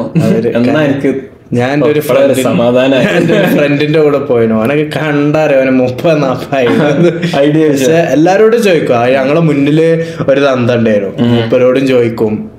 ഞാൻ ആദ്യം ഇത് വിചാരിച്ചിരുന്നു ചിലതൊക്കെ നമുക്ക് കണ്ടാ മനസ്സിലാവില്ല പിന്നെന്തിനാ വരി ചോദിക്കണം. പക്ഷെ എന്തോ ഒരു അതാണ് നിയമം എന്നുള്ള രീതിയിൽ എല്ലാരോടും. നീ ഒരു വീഡിയോ കണ്ടോ ഒരാളോട് ID എന്ന് പറയും അയാൾ തൊപ്പി ഇങ്ങനെ വെച്ചിട്ട് കഷണ്ടി കാണിച്ചെടുക്കും. ഞാൻ ഈ അടുത്ത് വാൾമാർട്ട് പോയപ്പോ ഞാൻ എന്റെ കോളേജിലെ ഫ്രണ്ട്സിന്റെ കൂടെ പോയത്. കോളേജിലെ ഫ്രണ്ട്സിന്റെ കൂടെ പോയി. ഫ്രണ്ട്സ് ഒക്കെ ആയില്ലേ? എന്താ സാറേ നമ്മള് ഡൈവേഴ്സിഫൈ ചെയ്യണ്ടേ. കോളേജിലെ ഫ്രണ്ട്സിന്റെ കൂടെ ഫുൾ ഗ്രോസറി എന്തൊക്കെ മേടിക്കാൻ വേണ്ടി പോയതാ. അപ്പൊ ഞാൻ എൻ്റെ ഒരു ഫ്രണ്ടിനോട് മറ്റേ നെറ്റ്ഫ്ലിക്സിൽ ഇറങ്ങിയ ആർച്ചീസ് പറഞ്ഞ മൂവിനെ കുറിച്ച് ഇങ്ങനെ പറഞ്ഞോണ്ടിരിക്കുക. സുഹാനൊക്കെ അഭിനയിച്ച ഭയങ്കര ഹെയ്റ്റ് ഒക്കെ കിട്ടിയ ഒരു പടമാണ്. പക്ഷെ എനിക്കെന്തോ കണ്ടപ്പോ ഭയങ്കര ഇഷ്ടപ്പെട്ടു. കാരണം ഒന്നെന്താന്ന് വെച്ചാല് നമ്മള് ബോളിവുഡില് ഒരു ഹോളിവുഡിലെ ഒരു ഹൈസ്കൂൾ മ്യൂസിക്കൽ മൂവി പോലത്തെ ഒരു സെറ്റ്. രണ്ട് പറഞ്ഞാല് ഇവര് മറ്റേ ആർച്ചീസ് പറഞ്ഞ കോമിക് ബേസ് ചെയ്തിട്ടാണ് എടുത്തത്. അപ്പൊ റിവർഡെയിലെ ക്യാരക്ടേഴ്സ് ആണ് ഫുൾ അതില്. 3 പറഞ്ഞാൽ ഇവരെ ഔട്ട്ഫിറ്റ് ഇവരെ എല്ലാം നല്ല രസമുണ്ടായിരുന്നു. അപ്പം എല്ലാരും ഈ ഫിലിം ബാഷ് ചെയ്യണത് ഒന്ന് ഭയങ്കര ഒരു നെപ്പോട്ടിസം ഉള്ള പോലെയാണ്. ഫുള്ള് സ്റ്റാർ കിഡ്സ് ആണ്. 2 പറഞ്ഞാല് എല്ലാരും ആമച്ചേഴ്സ് ആണ്. എല്ലാവരും most of them are doing the debut. അപ്പൊ എല്ലാരും അഭിനയം വലിയ അതായത് നമുക്കൊരിക്കലും ഈ സുഹാന ഖാന്റെ അടുത്തുനിന്ന് ഓം ശാന്തി ഓമില് ദീപിക പഡ്കോൺ ഡെബ്യൂ ചെയ്ത പോലെയുള്ള പെർഫോമൻസ് ഒന്നും എക്സ്പെക്ട് ചെയ്യാൻ പറ്റൂല. എന്തുകൊണ്ട് എക്സ്പെക്ട് ചെയ്തൂടാ? കാരണം ഇവര് പറഞ്ഞാല് അത്ര ട്രെയിൻഡോ അല്ലെങ്കിൽ ഇതൊന്നും ആവൂല. പിന്നെ ഇവര് സ്റ്റാർ കിഡ്സ് ആണ്. അത് ശരി. അപ്പൊ അതന്നെയല്ലേ നെപ്പോട്ടിസം. പക്ഷെ അങ്ങനത്തെ ഒരു സിനിമ ഉണ്ടായി വിചാരിച്ചപ്പോ എന്താണ് ഇവര് ബാക്കിയുള്ളവർക്ക് ചാൻസ് കൊടുക്കാക്ക അങ്ങനെയല്ലോ. നെറ്റ്ഫ്ലിക്സ് അല്ലേ ഇത് പ്രൊഡ്യൂസ് ചെയ്തത് ആണ്. അപ്പൊ നന്നായിട്ട് അഭിനയിക്കാവുന്ന ടാലന്റ് ഉള്ളവരെ അവസരം കളഞ്ഞിട്ടല്ലേ ഇവർക്ക് അവസരം കിട്ടുന്നത്. നെറ്റ്ഫ്ലിക്സിൽ സോയ അടാ ഇവര് as A ഡെബ്യൂട്ടന്റ് they did well. അത്ര സിനിമ കണ്ടിട്ടില്ല, അത്രേ പറയുള്ളൂ. പക്ഷെ ഞാൻ അതിന്റെ കുറെ ക്ലിപ്സ് ഒക്കെ ഉണ്ട്. അതിൽ എനിക്ക് വളരെ മോശം അഭിനയമായിട്ടാ തോന്നിയത്. സാരല്ല, സഹിച്ചോ. സമീർ ഭയങ്കരമായിട്ട് പൊളിയുന്നുണ്ടല്ലോ സുഹാന ഖാന്റെ പറയുമ്പോ. എന്നിട്ട് അപ്പൊ ഞാൻ എന്റെ ഫ്രണ്ടിനോട് ഈ സിനിമനെ കുറിച്ച് ഇങ്ങനെ പറഞ്ഞുകൊണ്ടിരിക്കാണ്. ഇങ്ങനെയൊക്കെയാണ് മൂവി, ഒരു ആംഗ്ലോ ഇന്ത്യൻ മ്യൂസിക്കൽ മൂവി ഒക്കെ പോലുള്ള സെറ്റ് വാൾമാർട്ടിൽ വെച്ച് പറയാ. അതില് വാൾമാർട്ടിൽ ഒരു അസോസിയേറ്റ് ഒരു പെൺകുട്ടി എന്റെ അടുത്തേക്ക് വന്നാണ്ട് പറഞ്ഞ് ഐ കൈൻഡ് ഓവർഹേർഡ് യുവർ കോൺവെർസേഷൻ, ആ മൂവി ഏതാന്ന് പറഞ്ഞു തരുമോ. അപ്പൊ ഞാൻ അങ്ങനെ ഞാൻ അത്രക്കും അടിപൊളിയായിട്ടാണ് അപ്പൊ ഈ മൂവിന്റെ തീം എക്സ്പ്ലെയിൻ ചെയ്ത്. ഞാൻ പറഞ്ഞ ആർച്ചീസ് എന്നാണ്, നെറ്റ്ഫ്ലിക്സിലുണ്ട്, എല്ലാവർക്കും ഒന്നും ഇഷ്ടപ്പെട്ടിട്ടില്ല ഈ സിനിമ, പക്ഷെ എനിക്ക് ഇഷ്ടപ്പെട്ടു. അപ്പൊ കണ്ടിട്ട് ഇപ്പൊ നിനക്ക് ഇഷ്ടപ്പെട്ടില്ലെങ്കിൽ എന്നെ കുറ്റം പറയരുത് എന്നൊക്കെ പറഞ്ഞാണ്ട്. അപ്പൊ ആ പെൺകുട്ടിയാണെങ്കിൽ ഓ നൈസ്, ഞാൻ അങ്ങനെ കേട്ടപ്പോ എനിക്ക് ഭയങ്കര ഇൻട്രസ്റ്റിംഗ് സ്റ്റോറി ആയി തോന്നി ഒക്കെ പറഞ്ഞ് ഞാൻ ഏതായാലും കണ്ടോക്കട്ടെ എന്നൊക്കെ പറഞ്ഞ് അത്ര തന്നെ ഉള്ളൂ. പക്ഷെ എനിക്ക് ഭയങ്കര ഇതായി തോന്നി. അതായത് ഒന്ന് ഞാനിപ്പോ ഇതേപോലെ രണ്ടാൾക്കാരെ കോൺവെർസേഷൻ ഞാൻ ഓവർഹേർഡ് ചെയ്താലും ഞാൻ അവരടുത്തേക്ക് പോകൂല. കാരണം നമ്മള് ഈവ്സ് ഡ്രോപ്പ് ചെയ്തതെന്നാണ് ഒരു വിചാരിക്കുക. 2 പറഞ്ഞാല് ഇവർ രണ്ടാൾക്കാരാ സിനിമ, ഞാൻ പോയിട്ട് ആ സിനിമ ഏതൊന്ന് പറഞ്ഞു തരാം. എന്റെ ഈഗോ ആയിട്ട് സമ്മതിക്കൂല. എന്റെ ഈഗോ ഒരിക്കലും പ്രസന്റേഷൻ അത്ര അടിപൊളിയായോണ്ടേ അറിയാതെ നിൽക്കാൻ കഴിഞ്ഞില്ല. അതെ. അപ്പൊ ഞാൻ അങ്ങനെ ഓർമ്മട്ടോ, പണ്ട് ഞാനും നീയും തെൻസിയറ്റ നാട്ടിലൊരു ബസ്സിൽ പോയിരുന്നു. അപ്പൊ അങ്ങനെ ഓരോ ഒരു ലെവലില്ലാത്തൊരു കോമ്പിനേഷൻ. എന്തിനാണ് നമ്മള് പോയത്, അതും ബസ്സിലോ? പെരിന്തൽമണ്ണയൊക്കെ എന്തോ പോവാ തോന്നണേ. പെരിന്തൽമണ്ണയൊക്കെ ഫുട്ബോൾ കളിക്കാനോ അങ്ങനെ എന്തോ. അപ്പൊ നിങ്ങൾക്ക് എന്തോ കളിയുണ്ട് അങ്ങനെ എന്തോ പോയത്.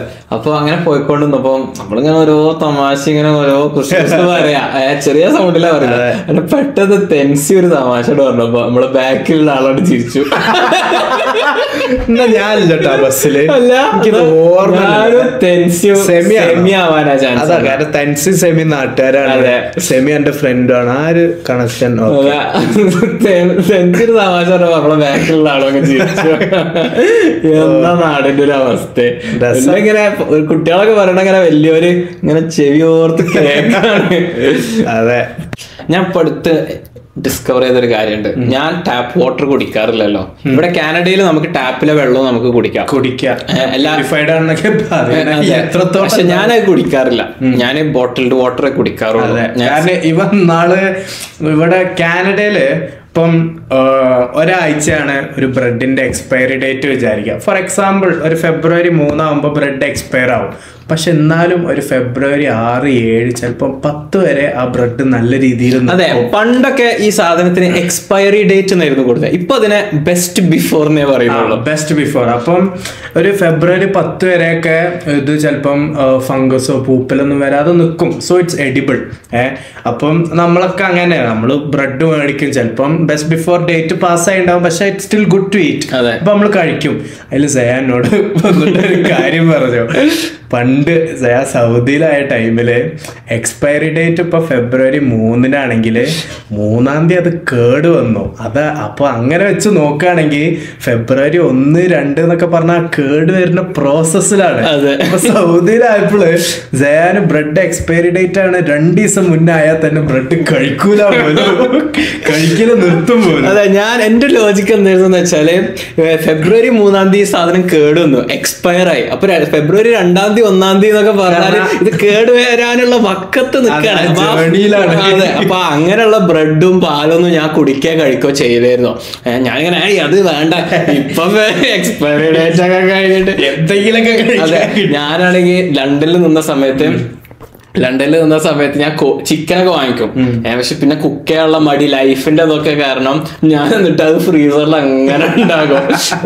എന്നിട്ട് അതിന്റെ എക്സ്പയറി ഡേറ്റോ ബെസ്റ്റ് ബിഫോർ ഒക്കെ കഴിഞ്ഞിട്ട് എത്രയോ കഴിഞ്ഞിട്ടായിരിക്കും ഞാൻ അതൊക്കെ എടുത്ത് കുക്ക് ചെയ്ത് കഴിക്കാം. അപ്പൊ നമ്മളെ വീട്ടിലൊരു പറച്ചിലുണ്ടായിരുന്നു, സയാൻ എക്സ്പയറി ഡേറ്റ് കഴിയാൻ കാത്തിക്കലാന്ന് വീട്ടിൽ നിന്ന് കഴിക്കാനെന്ന്. അപ്പൊ ഈ ടാപ്പ് വാട്ടറിന്റെ കാര്യം എന്താ പറഞ്ഞതെന്ന് വെച്ചാല്, ഈ ടാപ്പ് വാട്ടറിൽ ഇവിടെ ഈ ഞാൻ പറഞ്ഞല്ലോ നമ്മളെ പോഡ്കാസ്റ്റിൽ 75 രാജ്യങ്ങളിൽ നിന്നൊക്കെ ആൾക്കാർ കേൾക്കാറുണ്ട്. അപ്പൊ ഈ US, കാനഡ, UK അങ്ങനത്തെ കുറെ യൂറോപ്യൻ കൺട്രീസ് അങ്ങനത്തെ ഉള്ള ആൾക്കാർക്കൊക്കെ ഈ കാര്യം ബാധകമാണ്. അപ്പൊ അവരോടൊക്കെ ഞാനൊരു പബ്ലിക് സർവീസ് അനൗൺസ്മെന്റ് എന്നുള്ള രീതിയിൽ പറയാണ്, ഈ ടാപ്പ് വാട്ടറില് ഫ്ലൂറൈഡിന്റെ കണ്ടന്റ് ഭയങ്കര കൂടുതലാണ്. അപ്പൊ ഈ ഫ്ലൂറൈഡും ഐക്യു ഇല്ലേ, ഐക്യം ഇൻവേഴ്സ്ലി റിലേറ്റഡ് ആണ്. അതായത് ഫ്ലൂറൈഡ് കൂടുന്തോറും അത് ഒരു എലമെന്റ് ആണ്, കെമിക്കൽ പോലെ ഒരു സംഭവമാണ്. സംഭവം ഫ്ലൂറൈഡ് എന്താന്ന് വെച്ചാല്, what is the purpose of fluoride? അത് ഞാൻ പറഞ്ഞുതരാം. സംഭവം എന്താന്ന് വെച്ചാല്, ഫ്ലൂറൈഡ് ഈ അഗ്രികൾച്ചറൽ വേസ്റ്റിൽ വരുന്നൊരു സംഭവമാണ്. അപ്പൊ അത് അഗ്രികൾച്ചറൽ ആൾക്കാർക്ക് അത് ഡിസ്പോസ് ചെയ്യാനൊരു വഴിയില്ലായിരുന്നു. അപ്പോഴാണ് ആ ഒരു സമയത്ത് ഭയങ്കര വീക്കായിട്ടുള്ള ഒരു സ്റ്റഡി പുറത്തു വന്നു. വളരെ വീക്ക്, തീരെ പ്രൂഫ് അങ്ങനെയൊന്നുമല്ല.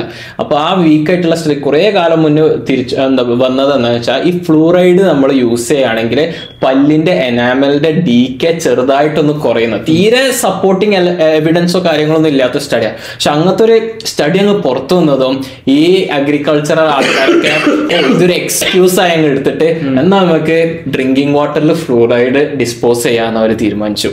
ടാപ്പ് വാട്ടറിൽ ഡീക്കെ ചെയ്യില്ല, പ്രിവെന്റ് ചെയ്യും. ചെറിയ രീതിയിൽ. പക്ഷെ അവർ ഇത്രയും വേസ്റ്റ് ഇനി എങ്ങനെ ഡിസ്പോസ് ചെയ്യുന്ന വിചാരിച്ചിരിക്കുന്നത്. അപ്പോഴാണ് കൺവീനിയന്റ് ആയിട്ട് ഇങ്ങനെ ഒരു സ്റ്റഡിയാണ് വന്നത്. അപ്പൊ അവരതങ്ങ് പിടിച്ചിട്ട് അങ്ങനെയാണ് ടാപ്പ് വാട്ടറിൽ ഫ്ലൂറൈഡ് ഇതാക്കുന്ന ഒരു സംഭവം വന്നത്, കലരുന്ന സംഭവം വന്നത്. അപ്പൊ ഈ ഫ്ലൂറൈഡും ഐക്യും ഇൻവേഴ്സ്ലി റിലേറ്റഡ് ആണ്. ഫ്ലൂറൈഡ് എത്രത്തോളം കൂടുന്നു ഐക്യം അത്രത്തോളം കുറയും എന്നാണ് ഈ നമ്മൾ കണ്ടുപിടിച്ച എവിഡൻസ്.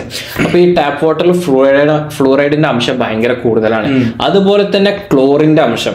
ക്ലോറിന് പിന്നെ ഞാൻ പറയേണ്ട ആവശ്യമില്ല. നിങ്ങൾ ഈ ചൂടുവെള്ളത്തിന്റെ സൈഡിലേക്ക് ടാപ്പ് നീക്കിയാല് വെള്ള കളറിലുള്ള വെള്ളം, ടാപ്പില് തണുത്ത വെള്ളം ഉണ്ടാവും, ചൂടുവെള്ളം ഉണ്ടാവും. അപ്പൊ തണുത്ത വെള്ളമാണ് കുറച്ചുകൂടി എല്ലാരും പറയും വെള്ളം കുടിക്കുമ്പോ എപ്പോഴും തണുത്ത വെള്ളം കുടിച്ചാൽ മതി, ചൂടുവെള്ളം വേണമെങ്കിൽ തണുത്ത വെള്ളം ചൂടാക്കിയിട്ട് കുടിക്കണം എന്നല്ല. കാരണം നമ്മൾ ചൂടുവെള്ളം ഓപ്പൺ ചെയ്യുമ്പോ അതിന്റെ ടേസ്റ്റിന് ഒരു വ്യത്യാസം ഉണ്ടാവും. അത് ക്ലോറിൻ മിക്സ് ആയിട്ട്, ചൂടുവെള്ളത്തിന്റെ കളർ തന്നെ ഡിഫറെന്റ് ആണ്. ഒരു വെള്ള പൊടി കലർന്ന വെള്ളമായിട്ടാണ് വരിക. അപ്പൊ അത് ക്ലോറിൻ ആണ്. ഈ ക്ലോറിനും നമ്മൾ ഹൈ ക്വാണ്ടിറ്റിയിൽ കുടിക്കാൻ പാടില്ലാത്തൊരു സംഭവമാണ്. അപ്പൊ അതും അതിൽ കലർന്നിട്ടുണ്ട്. മൂന്നാമത് എന്താന്ന് വെച്ചാല് ഈ ക്ലോറിൻ തീരെ പറ്റൂല എന്നല്ല, അതോ ചെറിയ അളവിൽ പറ്റുന്നതാണ്? ചെറിയ അളവിൽ നമ്മൾ കുടിച്ചാൽ പ്യൂരിഫൈ ചെയ്യാനുള്ള സംഭവമാണ്. അത് ചെറിയ അളവിൽ നമ്മൾ കുടിച്ചാൽ നമുക്കൊന്നും പറ്റുന്നില്ല. പക്ഷെ ലോങ് ടേമിൽ എല്ലാത്തിലും പറ്റും. അതും വെള്ളം എന്ന് പറഞ്ഞാൽ നമ്മൾ 2 ലിറ്റർ ഒക്കെ ഒരു ദിവസം കുടിക്കുന്ന സംഭവമല്ല. അപ്പൊ ഭയങ്കരമായിട്ട് ലോങ് ടേമിൽ നമ്മളെ അസുഖം ഇതൊക്കെ ബാധിക്കും. മൂന്നാമത്തെ കാര്യം എന്ന് വെച്ചാൽ ലെഡ്. ഈ ഇരുമ്പ് തേഞ്ഞ് ആണ് ഈ ലെഡിന്റെ അംശങ്ങൾ വെള്ളത്തില് ഇതാവുക. അപ്പൊ അതും ഈ വെള്ളം സഞ്ചരിക്കുന്ന ടാപ്പുകള് ഇങ്ങനത്തതൊക്കെ അതിലൂടെ ഒക്കെ കടന്നു പോയിട്ട് ഈ ലെഡിന്റെ അംശവും നമ്മളെ വെള്ളത്തിൽ വിടും. നാലാമത്തെ തന്നെ മൈക്രോ പ്ലാസ്റ്റിക്സ്. ഈ മൈക്രോ പ്ലാസ്റ്റിക്സും വെള്ളത്തില് പെടുന്നുണ്ട്. പിന്നെ അഞ്ചാമത്തെ കാര്യം എന്ന് പറഞ്ഞാൽ ഫാർമസ്യൂട്ടിക്കൽസ് എന്നാ പറയുന്നത്. അതായത് ഫാർമസ്യൂട്ടിക്കൽ വേസ്റ്റ് എന്തൊക്കെയോ ഇപ്പോഴും വെള്ളത്തിൽ കലരുന്നുണ്ട് എന്നാണ് പറഞ്ഞത്. അപ്പൊ ഈ ടാപ്പ് വാട്ടർ നമ്മൾ കുടിക്കുകയാണെങ്കിൽ ഈ 5 കാര്യങ്ങളും കലർന്നിട്ടാണ് ആ ഒരു സംഭവം നമ്മൾ കുടിക്കണേന്നാ പറയുന്നത്. അപ്പൊ അവര് പറയുന്നത് വെച്ചാല് ഞാൻ കുടിക്കില്ല പ്ലാസ്റ്റിക് വാട്ടർ ബോട്ടിലെ വെള്ളമാണ്. അതിലും മൈക്രോ പ്ലാസ്റ്റിക്സ് ഉണ്ട്. മൈക്രോ പ്ലാസ്റ്റിക് അതിൽ കലർന്നു പോകുന്നുണ്ട്. നമ്മൾ ഇരുമ്പിന്റെ കണ്ടെയ്നറിലാണ് കുടിക്കുന്നതെങ്കിൽ കുറെ കഴിഞ്ഞാൽ ലെഡിന്റെ അംശങ്ങൾ അതിൽ ഇതാകുന്നുണ്ട് എന്നാണ്. ഏറ്റവും ബെസ്റ്റ് എന്ന് പറഞ്ഞാൽ ഗ്ലാസിന്റെ കുപ്പിയിലെ വെള്ളം ആണ് ഏറ്റവും ബെസ്റ്റ് എന്നാണ് പറയണത്. അപ്പൊ നിങ്ങൾ ആരെങ്കിലും ടാപ്പ് വാട്ടറിലാണ് വെള്ളം കുടിക്കാറെങ്കിൽ നിർത്തുന്നതാണ് നല്ലത്. IQ കുറയും. ഞങ്ങളെ പോലെ ബുദ്ധിജീവികളായിരിക്കാൻ കഴിയില്ല. ഏഷ്യ ബുക്ക് ഓഫ് വേൾഡ് റെക്കോർഡിലൊക്കെ നിങ്ങൾക്ക് കേറണ്ടേ? അതെ. അതുപോലെ ഞാൻ ഇപ്പൊ അടുത്ത് മനസ്സിലാക്കിയ വേറൊരു കാര്യം എന്താ വെച്ചാൽ, ഇത് വളരെ ചെറിയ ടോപ്പിക്കാണ്. റഷ്യന്റെ അടുത്ത് വാക്യൂം ബോംബ് എന്ന് പറഞ്ഞിട്ടൊരു സംഭവം ഉണ്ട്. എന്താ സാധനം? ഈ വാക്യൂം ബോംബ് എന്ന് വെച്ചാൽ ഒരു മിസൈൽ പോലത്തെ സംഭവം. ആ സാധനം അങ്ങ് ഡെറ്റനേറ്റ് ആയാല് ആ സാധനം പോയി ഒരു സ്ഥലത്ത് വീണ് കഴിഞ്ഞാല് ഒരു പുക പോലത്തെ ഒരു സംഭവത്തെ അങ്ങ് സ്പ്രെഡ് ആകും. ആ സ്പ്രെഡ് ആയി കഴിഞ്ഞാല് ആ സാധനം എവിടൊക്കെ ഗ്യാപ്പ് ഉണ്ടോ അവിടെ ആ പുക അങ്ങ് പോകുന്നു. എന്നിട്ട് പിന്നെ സെക്കൻഡ് സ്റ്റെപ്പ് എന്നുള്ള രീതിയിൽ ആ ഒരു ബോംബിന്റെ ഉള്ളിൽ തന്നെ വേറൊരു സംഭവം ഡെറ്റനേറ്റ് ആവും. ആ ഒരു സംഭവം ഡെറ്റനേറ്റ് ആയാല് ആ ഒരു ഏരിയയിലെ ഓക്സിജൻ മൊത്തം ഇല്ലാതാകുമല്ലോ. കണ്ടാമിനേറ്റഡ് ആവും. അല്ല, ഓക്സിജൻ അങ്ങ് യൂസ്ഡ് അപ്പ് ആകുന്നു.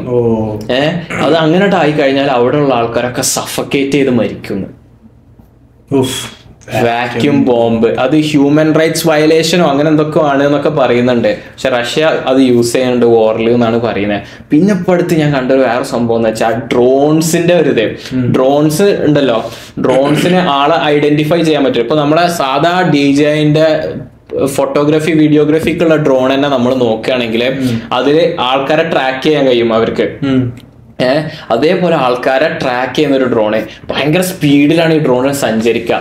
അപ്പൊ ഞാൻ കണ്ട വീഡിയോ എന്താ വെച്ചാൽ ഒരു പട്ടാളക്കാരന് ഒരു ഡ്രോണിനെ കാണും. ഇപ്പൊ പട്ടാളക്കാരെ ഓടും. ഇപ്പൊ ഡ്രോണ് അയാളെ ട്രാക്ക് ചെയ്തിട്ട് പിന്നാലെ കൂടി അയാളെ എടുത്തെത്തുമ്പോ ആ ഡ്രോണ് പൊട്ടിത്തെടുക്കും. സെൽഫ് ഡെറ്റനേറ്റ്. കൂടെ പട്ടാളക്കാരനും മരിച്ചു. കോൾ ഓഫ് ഡ്യൂട്ടിയിലുണ്ട് ആ സാധനം. ആണോ? ഞാൻ പിന്നെ കോൾ ഓഫ് ഡ്യൂട്ടി ഒന്നും കളിക്കാത്തതുകൊണ്ട്. കോൾ ഓഫ് ഡ്യൂട്ടിയിൽ നമ്മള് 2-3 കില്ലൊക്കെ കോൺസിക്യൂട്ടീവ് ആയി കിട്ടുമ്പോ നമുക്ക് ഓരോ സാധനം കിട്ടും. ഡ്രോൺസിന് അതെങ്ങനെയാ വെച്ചാല് നമ്മൾ ഡ്രോണ് ആകാശത്തേക്കാണ്ട് പറത്തും. ഈ ഡ്രോൺ നമ്മളെ ഏതെങ്കിലും ഒരു എനിമിനെ സ്പോട്ട് ചെയ്താല് നേരെ എനിമിന്റെ അടുത്താണ് പോയിട്ടാണ് പൊട്ടും. എന്താ ടെക്നോളജി! ഏതല്ലേ ഗെയിമില് രസാ, പക്ഷെ റിയൽ ലൈഫിൽ നീ ആലോചിച്ചോക്ക് രസല്ലേ പൊട്ടട്ടങ്ങട്ട്. നീ ടെർമിനേറ്റർ മൂവി കണ്ടിട്ടില്ലേ? ടെർമിനേറ്ററിന്റെ ഫസ്റ്റ് മൂവി വന്നത് 1984 അപ്പൊ ഈ ടെർമിനേറ്ററിന്റെ സ്റ്റോറി നിനക്കറിയില്ല. റോബോട്ട്സും ആർട്ടിഫിഷ്യൽ ഇന്റലിജൻസും മനുഷ്യന്മാരെ കോൺകർ ചെയ്യാണ്, അവരെ ഇല്ലാതാക്കാൻ, എക്സ്റ്റിങ്ക്ട് ആക്കാൻ നോക്കുകയാണ്. അതാണ് സ്റ്റോറി.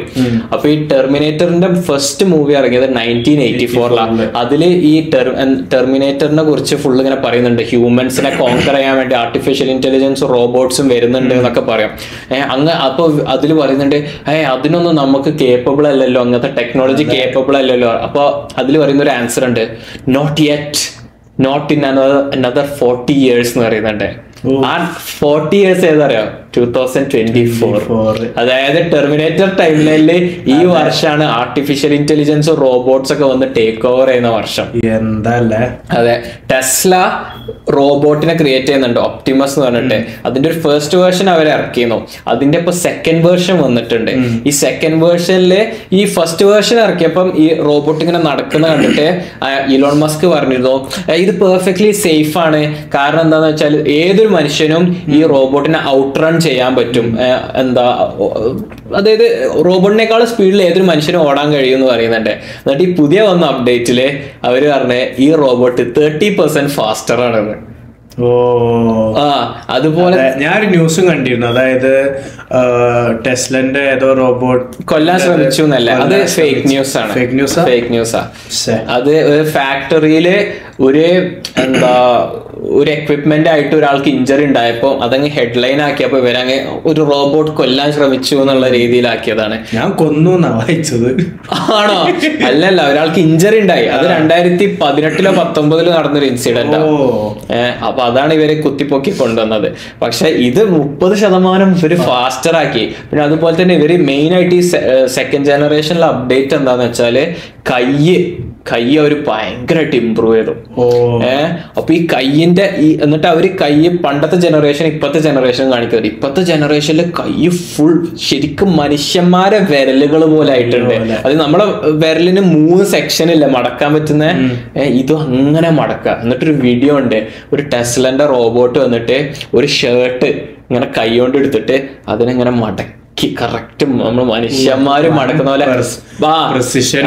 പ്രിസൈസ് ആയിട്ട് മടക്കി വെക്കുന്നതും, പിന്നെ അതുപോലെ തന്നെ ഒരു മുട്ട ഇങ്ങനെ കൈകൊണ്ട് ഇങ്ങനെ പിടിച്ചെടുക്കുന്നത് അത്രയ്ക്ക് പ്രിസൈസ് ആയി വന്നിട്ട്. ഇത് സെക്കൻഡ് ജനറേഷൻ ആയിട്ടുള്ളൂ. നീ ആലോചിച്ച ഒരു 5 to 10 years ഇത് കുറച്ചുകൂടി ഒന്ന് മെയിൻ സ്ട്രീം ആയി, എല്ലാവർക്കും ഒരു അക്സസിബിൾ പ്രൈസ് ഒക്കെ ആയി കഴിഞ്ഞാൽ ടെസ്ലന്റെ റോബോട്ട് അല്ല, വേറെ കമ്പനീസ് ഒക്കെ റോബോട്ട് ഇറങ്ങി തുടങ്ങും. അങ്ങനെയൊക്കെ ആകുമ്പം ഈ ഫാക്ടറിയിൽ ജോലി ചെയ്യുന്ന ഇന്ത്യ, വിയറ്റ്നാം, ചൈന, ബംഗ്ലാദേശ് അങ്ങനത്തെ കുറെ സ്ഥലത്ത് ഈ നൈക്കിന്റെ ഒക്കെ പ്രൊഡക്ട്സ് ഒക്കെ വരുന്ന ആ ഒരു സ്ഥലത്തു നിന്നാണല്ലോ, പാകിസ്ഥാൻ, അവരൊക്കെ റോബോട്ട്സ് റീപ്ലേസ് ചെയ്യുമ്പോ എത്രത്തോളം ആൾക്കാർക്ക് ജോലി നഷ്ടപ്പെടും എന്ന് ആലോചിച്ചൊക്കെ. ശരിയാണ്. അല്ലേ പിന്നെ അതിന്റെ മുതലാളിമാര് നമ്മളിത് ഉണ്ടാക്കിയത് ബാക്കിയുള്ളവർക്കും കൂടി ഒരു ദിനാണ് എന്നൊക്കെയുള്ള രീതിയിൽ ഒരു മനുഷ്യത്തൊക്കെ അത്ര എത്തിക്സ് ഒന്നും ഒരു മനുഷ്യന് ഇല്ല. ഒരു കോർപ്പറേഷൻ അവർക്ക് പ്രോഫിറ്റ്സ് ആണ് വലുത്. അതായത് റോബോട്ട്സ് ആകുമ്പോൾ അവർക്ക് ഹെൽത്ത് ഇൻഷുറൻസ് വേണ്ട, അവർക്ക് റെസ്റ്റ് വേണ്ട, അവർക്ക് വെക്കേഷൻ വേണ്ട. ഏറ്റവും കൂടുതൽ എന്താ പറയാ ഒപ്റ്റിമൈസ് ചെയ്ത് പണി. അതെ, അവർക്ക് ഫീലിങ്സ് ഇല്ല, കംപ്ലൈന്റ്സ് ഇല്ല, ലീവ് എടുക്കൂല, വെക്കേഷൻ ശരിയാ. എന്തായാലും അങ്ങനൊക്കെ വരുന്നൊരു അവസ്ഥ നീ ആലോചിച്ചോക്ക്, വൈകാതെ ഉണ്ടാകും എന്തായാലും. അപ്പൊ അങ്ങനത്തെ ജോബ്സ് ഒക്കെ റീപ്ലേസ് ആയി പോകും. നിനക്ക് തോന്നുന്നുണ്ട് ഈ പോഡ്കാസ്റ്റ് റീപ്ലേസ് ആകുന്നു? പോഡ്കാസ്റ്റിന്റെ എനിക്ക് തോന്നണത് എന്താ വെച്ചാല് ഡിപ്പെൻസ്. പക്ഷെ ഐ ഫീൽ ലൈക്ക് എത്രത്തോളം അങ്ങതായാലും ആ ഒരു ഹ്യൂമൻ ഫീലിങ്സ് ആൻഡ് സംഭവം ഇവര് AI ഇതിനൊക്കെ ജനറേറ്റ് ചെയ്യാൻ പറ്റുമോ? ഞാൻ മനസ്സിലാക്കുന്നത് എന്താണെന്ന് വെച്ചാല് 2 ടൈപ്പ് ഓഫ് പോഡ്കാസ്റ്റ് ഉണ്ട്. ഒന്ന് വൈബിനുള്ള പോഡ്കാസ്റ്റ്, നമ്മളൊക്കെ പോലത്തെ പോഡ്കാസ്റ്റ്, ലൈഫ് എക്സ്പീരിയൻസസ്, അങ്ങനെ ഓരോ തമാശയും കളികളും എന്നൊക്കെ പറയുന്ന പോഡ്കാസ്റ്റ്. അങ്ങനത്തെ പോഡ്കാസ്റ്റ് റീപ്ലേസ് ആകാൻ എന്റെ അഭിപ്രായത്തിൽ ഭയങ്കര ഡിഫിക്കൽട്ട് ആയിരിക്കും. കാരണം റിയൽ ഹ്യൂമൻ എക്സ്പീരിയൻസസും എലമെന്റ്സും ഈ സമീർ പറഞ്ഞ ഡാൻസിന്റെ സ്റ്റോറി ഒന്നും ഒരു റോബോട്ടിന് പറയാൻ പറ്റില്ല, അല്ലെങ്കിൽ ഒരു AIക്ക് അല്പം പെട്ടെന്ന് ജനറേറ്റ് ചെയ്യാൻ പറ്റിയെന്ന് വരില്ല. അപ്പൊ ഈ ഹ്യൂമൻ സ്റ്റോറീസ്, പിന്നെ ഇനിയിപ്പം ഒരു റോബോട്ടിന് ഞങ്ങളെക്കാളും ഒരു അടിപൊളി സ്റ്റോറി റോബോട്ട് പറയാന്ന് വിചാരിച്ചോ, പക്ഷെ അതൊരു കൃത്രിമ സ്റ്റോറിയാണ്, അതൊരു മെയ്ഡ് അപ്പ് കുക്ക്ഡ് അപ്പ് സ്റ്റോറിയാണെന്ന് നിങ്ങൾക്ക് എല്ലാവർക്കും അറിയാം. നിങ്ങൾ ഞങ്ങളെ നിങ്ങൾ ഞങ്ങളെ കേൾക്കുന്നതുകൊണ്ട് ഒരു റിയൽ മനുഷ്യന് ഇങ്ങനെ ഒരു എക്സ്പീരിയൻസ് ഉണ്ടായെന്ന് അറിയാൻ, എക്സ്പീരിയൻസ് ഉണ്ടായെന്ന് അറിയാം. ചില എക്സ്പീരിയൻസ് ഒക്കെ അത് കാണുന്ന പല ആൾക്കാർക്കും ഉണ്ടായ എക്സ്പീരിയൻസ് ആവും, അപ്പൊ കൂടുതൽ റിലേറ്റബിൾ ചെയ്യാൻ പറ്റും. അങ്ങനെ പല കാര്യങ്ങളുണ്ട്. അതെ, അപ്പൊ അങ്ങനത്തെ സംഭവം റീപ്ലേസ് ചെയ്യാൻ ഭയങ്കര ബുദ്ധിമുട്ടായിരുന്നു. പക്ഷെ ഈ എഡ്യൂക്കേഷണൽ പോഡ്കാസ്റ്റ് ഉണ്ടാകുമല്ലോ, ഈ മോട്ടിവേഷണൽ അല്ലെങ്കിൽ മെന്റൽ ഹെൽത്തിനെ കുറിച്ച് സംസാരിക്കുന്ന പോഡ്കാസ്റ്റ്, അല്ലെങ്കിൽ നീ പറഞ്ഞ പോലെ ഈ ക്രിപ്റ്റോ, NFT ഇങ്ങനത്തെ പോഡ്കാസ്റ്റ് ഒക്കെ എന്തായാലും റോബോട്ട്സ് ഒക്കെ റീപ്ലേസ് ചെയ്യും. അതെ, അവർക്ക് ബെറ്റർ ആക്കാന്ന് മാത്രമല്ല അവർക്ക് ഏറ്റവും ലേറ്റസ്റ്റ് ഇൻഫർമേഷൻ അവരെ കയ്യിലുണ്ടാകും. അപ്പൊ എന്റെ അഭിപ്രായത്തിൽ അങ്ങനത്തെ പോഡ്കാസ്റ്റും കാര്യങ്ങളും, ഈവൻ ഈ ഹിസ്റ്ററി എന്താ ഹിസ്റ്ററി വീഡിയോസ് ഒക്കെ ഉണ്ട്. ഈ ഹിസ്റ്ററി വീഡിയോസ് ഒക്കെ ഞാൻ AI വീഡിയോസ് കണ്ടിട്ടുണ്ട്. കാരണം ഹിസ്റ്ററി ഇപ്പൊ ഒരു മനുഷ്യൻ പറഞ്ഞാലും ആര് പറഞ്ഞാലും എനിക്ക് ആ ഇൻഫർമേഷൻ ആണ് കിട്ടണ്ടേ. അതിപ്പോ എത്ര വൈബാണെന്നല്ല ഞാൻ ആലോചിക്കുന്നത്. പിന്നെയാണ് ഇവരാണ് അത്രയും AI മെയ്ഡ് വീഡിയോസ് ഒക്കെ അത്രക്കും ക്വാളിറ്റി ഉണ്ട്, സംസാരം അത്ര നാച്ചുറലായി വരുന്നുണ്ട്. അങ്ങനെയൊക്കെ ആലോചിക്കുമ്പോ അങ്ങനത്തെ ഒക്കെ റീപ്ലേസ് ആയി പോകും. പക്ഷെ റിയൽ ഹ്യൂമൻ കണക്ഷൻ ഞാൻ കേട്ടൊരു നല്ല ഉദാഹരണം എന്താന്ന് വെച്ചാല് ഈ ചെസ്സിന്റെ ഗെയിമില്ലേ, ചെസ്സിന്റെ ഗെയിമിൽ കമ്പ്യൂട്ടേഴ്സ് തമ്മിൽ കളിക്കും. പക്ഷെ അതാരും കാണലില്ല.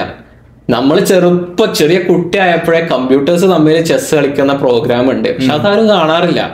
ആൾക്കാർ ചെസ് കളിക്കുന്ന ഒന്നാമത് ചെസ് കളിക്കുന്ന കാണുന്ന ആൾക്കാർ തന്നെ കുറവാ. ഞാൻ അത് കാണുകയാണെങ്കിൽ ആൾക്കാർ അത് കാണുന്ന ആൾക്കാർ എന്ന് പറഞ്ഞാല് റിയൽ ഹ്യൂമൻസ് കളിക്കുന്ന കാണാൻ വേണ്ടിയാണ് അവരെ കാണുന്നത്. റിയൽ ഹ്യൂമൻസിനേക്കാളും ബെറ്റർ ആയിട്ട് കമ്പ്യൂട്ടേഴ്സ് കളിക്കും. പക്ഷെ എന്നാലും അത് ആൾക്കാർ കാണണ്ട. ആ ഒരു ഉദാഹരണമാണ് ഞാൻ നിൽക്കുന്നത്. അതുകൊണ്ട് കുറച്ചു കാലം ഞാനും സമീറൊക്കെ കഞ്ഞി പിടിച്ച് ഞങ്ങളുടെ ഇക്കിഗൈ വെച്ച് പോകും. അതെ. സോ നമുക്ക് ഈയിടായിട്ട് കുറെ ഫീഡ്ബാക്സ് വരാറുണ്ട്. നമുക്ക് വന്ന ഒരു മെസ്സേജ് ആണ് ഇൻസ്റ്റഗ്രാമിൽ. അത് ആണോ? ഇങ്ങനെ കുനിഞ്ഞ. ഓക്കെ, ഞാൻ ഏതായാലും വായിക്കാം. So Safwana Fathima from Qatar bone Malayali. Qatar bone ആണ് അറിയില്ല, പക്ഷെ ഖത്തറിലായിരുന്നു സ്കൂളും. Qatar based Malayali. Message: hey Sameer and Jayan, 2 നക്ഷത്രങ്ങൾ ഇമോജിയാണ്. You guys are amazing. I started listening to your podcast in the mid of 2023 but was not on a regular basis. But recently I got into work and simultaneously I will have your guys' podcast plugged into. Never realized how I get my work done without any boredom. ഇത് കേട്ടിട്ട് ഞാൻ കുറേ time ചിരിച്ചിട്ടുണ്ട്. My colleagues would have thought I have gone crazy. Nowadays I listen to your early episodes. Moreover, I am also an NRI kid brought up in Qatar. കുറേ കാര്യങ്ങൾ relate ആക്കാൻ പറ്റും. Kudos to you guys. ഒരു piece sign. Let your podcast channel prosper and dreams to B the best comedy podcast in India. അതും block ലെറ്റേഴ്സിൽ. This is just an appreciation message. നന്നായിട്ട് ഒരു message ആര് വായിക്കും? AI കഴിയോ? അതെ, AI കഴിയോ? എന്നാ ഒരു മെസ്സേജ്. ഞാനൊക്കെ അങ്ങ് വായിച്ചപ്പോ മനസ്സങ്ങ് നിറഞ്ഞു, സന്തോഷായി. അതായത് നമ്മൾ ചെയ്യണത് ആൾക്കാർക്ക് റിലേറ്റ് ചെയ്യാൻ പറ്റും. ഏറ്റവും ഇഷ്ടമുള്ളൊരു ആൾക്കാരുടെ അടുത്ത് നിന്ന് കിട്ടുന്ന ഒരു ഫീഡ്ബാക്ക് എന്ന് വെച്ചാൽ നിങ്ങളെ ഞാൻ ഇപ്പോഴാണ് ഡിസ്കവർ ചെയ്തത്, എന്നിട്ട് നിങ്ങളുടെ എല്ലാ എപ്പിസോഡ്സും ഞാൻ കേട്ടു. ഒരുപാട് 2 ആഴ്ചന്റെ ഉള്ളിലൊക്കെ ഫുൾ കേട്ടിട്ട് എപ്പോഴാ പുതിയത് വരിക. 2 ആഴ്ചയിൽ 80 ചില്ല എപ്പിസോഡ്സ് കേൾക്കാന്നൊക്കെ പറഞ്ഞു. നിങ്ങളൊന്ന് ആലോചിച്ച്. Kudos to you all. Thank you guys for thank you so much around us. കാരണം നമ്മളാണെങ്കിലും ഇപ്പം എക്സ്പെറൻഷ്യലി ഗ്രോ ചെയ്യാൻ തുടങ്ങിയിട്ടുണ്ട്. ഇൻസ്റ്റാഗ്രാമിലൊക്കെ നമുക്ക് more than 5K ഫോളോവേഴ്സ് ആയി. യൂട്യൂബിലാണെങ്കിൽ അറൌണ്ട് 2K സബ്സ്ക്രൈബേഴ്സ് ആവാനായി. വ്യൂസ് ആണെങ്കിലും അതെ, ഞങ്ങളിപ്പോ ഈ പോഡ്കാസ്റ്റ് തുടങ്ങിയിട്ട് 3 വർഷമായി. പക്ഷെ ഞങ്ങൾക്ക് കഴിഞ്ഞ 3 വർഷത്തിൽ കിട്ടിയ വ്യൂസിനേക്കാളും റീച്ചിനേക്കാളും ഗ്രോ ചെയ്തതിനേക്കാളും സമീർ ഇവിടെ കാനഡയിൽ വന്നതിന് ശേഷം ആ ഒരു കുറച്ച് മാസങ്ങളിൽ ഞങ്ങൾ ഗ്രോ ചെയ്തു. 3 വർഷത്തിൽ ഞങ്ങൾ എത്ര ഗ്രോ ചെയ്തോ അതിനേക്കാളും ഞങ്ങൾ വെറും 4-5 മാസത്തിൽ ഗ്രോ ചെയ്തു. സോ അതൊക്കെ നിങ്ങൾ കാരണമാണ്. Thank you so much. അതേപോലെ നമുക്കൊരു കമന്റ് വന്നിട്ടുണ്ട് ഇങ്ങനെ, you guys deserve so much more views, നിങ്ങൾ പൊളിയാണ്, കീപ് ഗോയിങ്. ഡിസ്കവർ ചെയ്യണവരൊക്കെ പറയും നിങ്ങൾക്ക് ഇതിലും കൂടുതൽ ഡിസേർവ് ചെയ്യുന്നുണ്ട്, you guys are not into it yet എന്നൊക്കെ ഉള്ള രീതിയിൽ. അതെ, ഇങ്ങനെ നമ്മളെ ലൈഫിനെ കുറിച്ച് മാത്രം സംസാരിച്ച് ആരും കേൾക്കാൻ. എന്റെ അഭിപ്രായത്തിൽ എന്താ പറയാ, നമുക്ക് അധികം വ്യൂസ് ഒന്നും കിട്ടിയില്ലെങ്കിലും നമ്മളുടെ കേൾക്കുന്ന ആൾക്കാർ ഭയങ്കര ലോയലാണ്. നമ്മളുടെ അവര് ഹാപ്പിയാണ്, അവര് ലോയലാണ്. അതുപോലെ ഈ ക്വാണ്ടിറ്റിയിലല്ല ക്വാളിറ്റി നമ്മള് വൻ സുപ്പീരിയർ ആണ്. അതെ, കാരണം ഒരാൾ ഡിസ്കവർ ചെയ്യുമ്പോ അവർക്ക് ഓൾറെഡി ഒരു 80-85 എപ്പിസോഡ്സിന്റെ ലൈബ്രറി സ്റ്റോക്കാണ്, പോയി കേട്ട് നോക്കാൻ. അങ്ങനെ നമുക്ക് കമന്റ്സ് വന്നിട്ടുണ്ട്.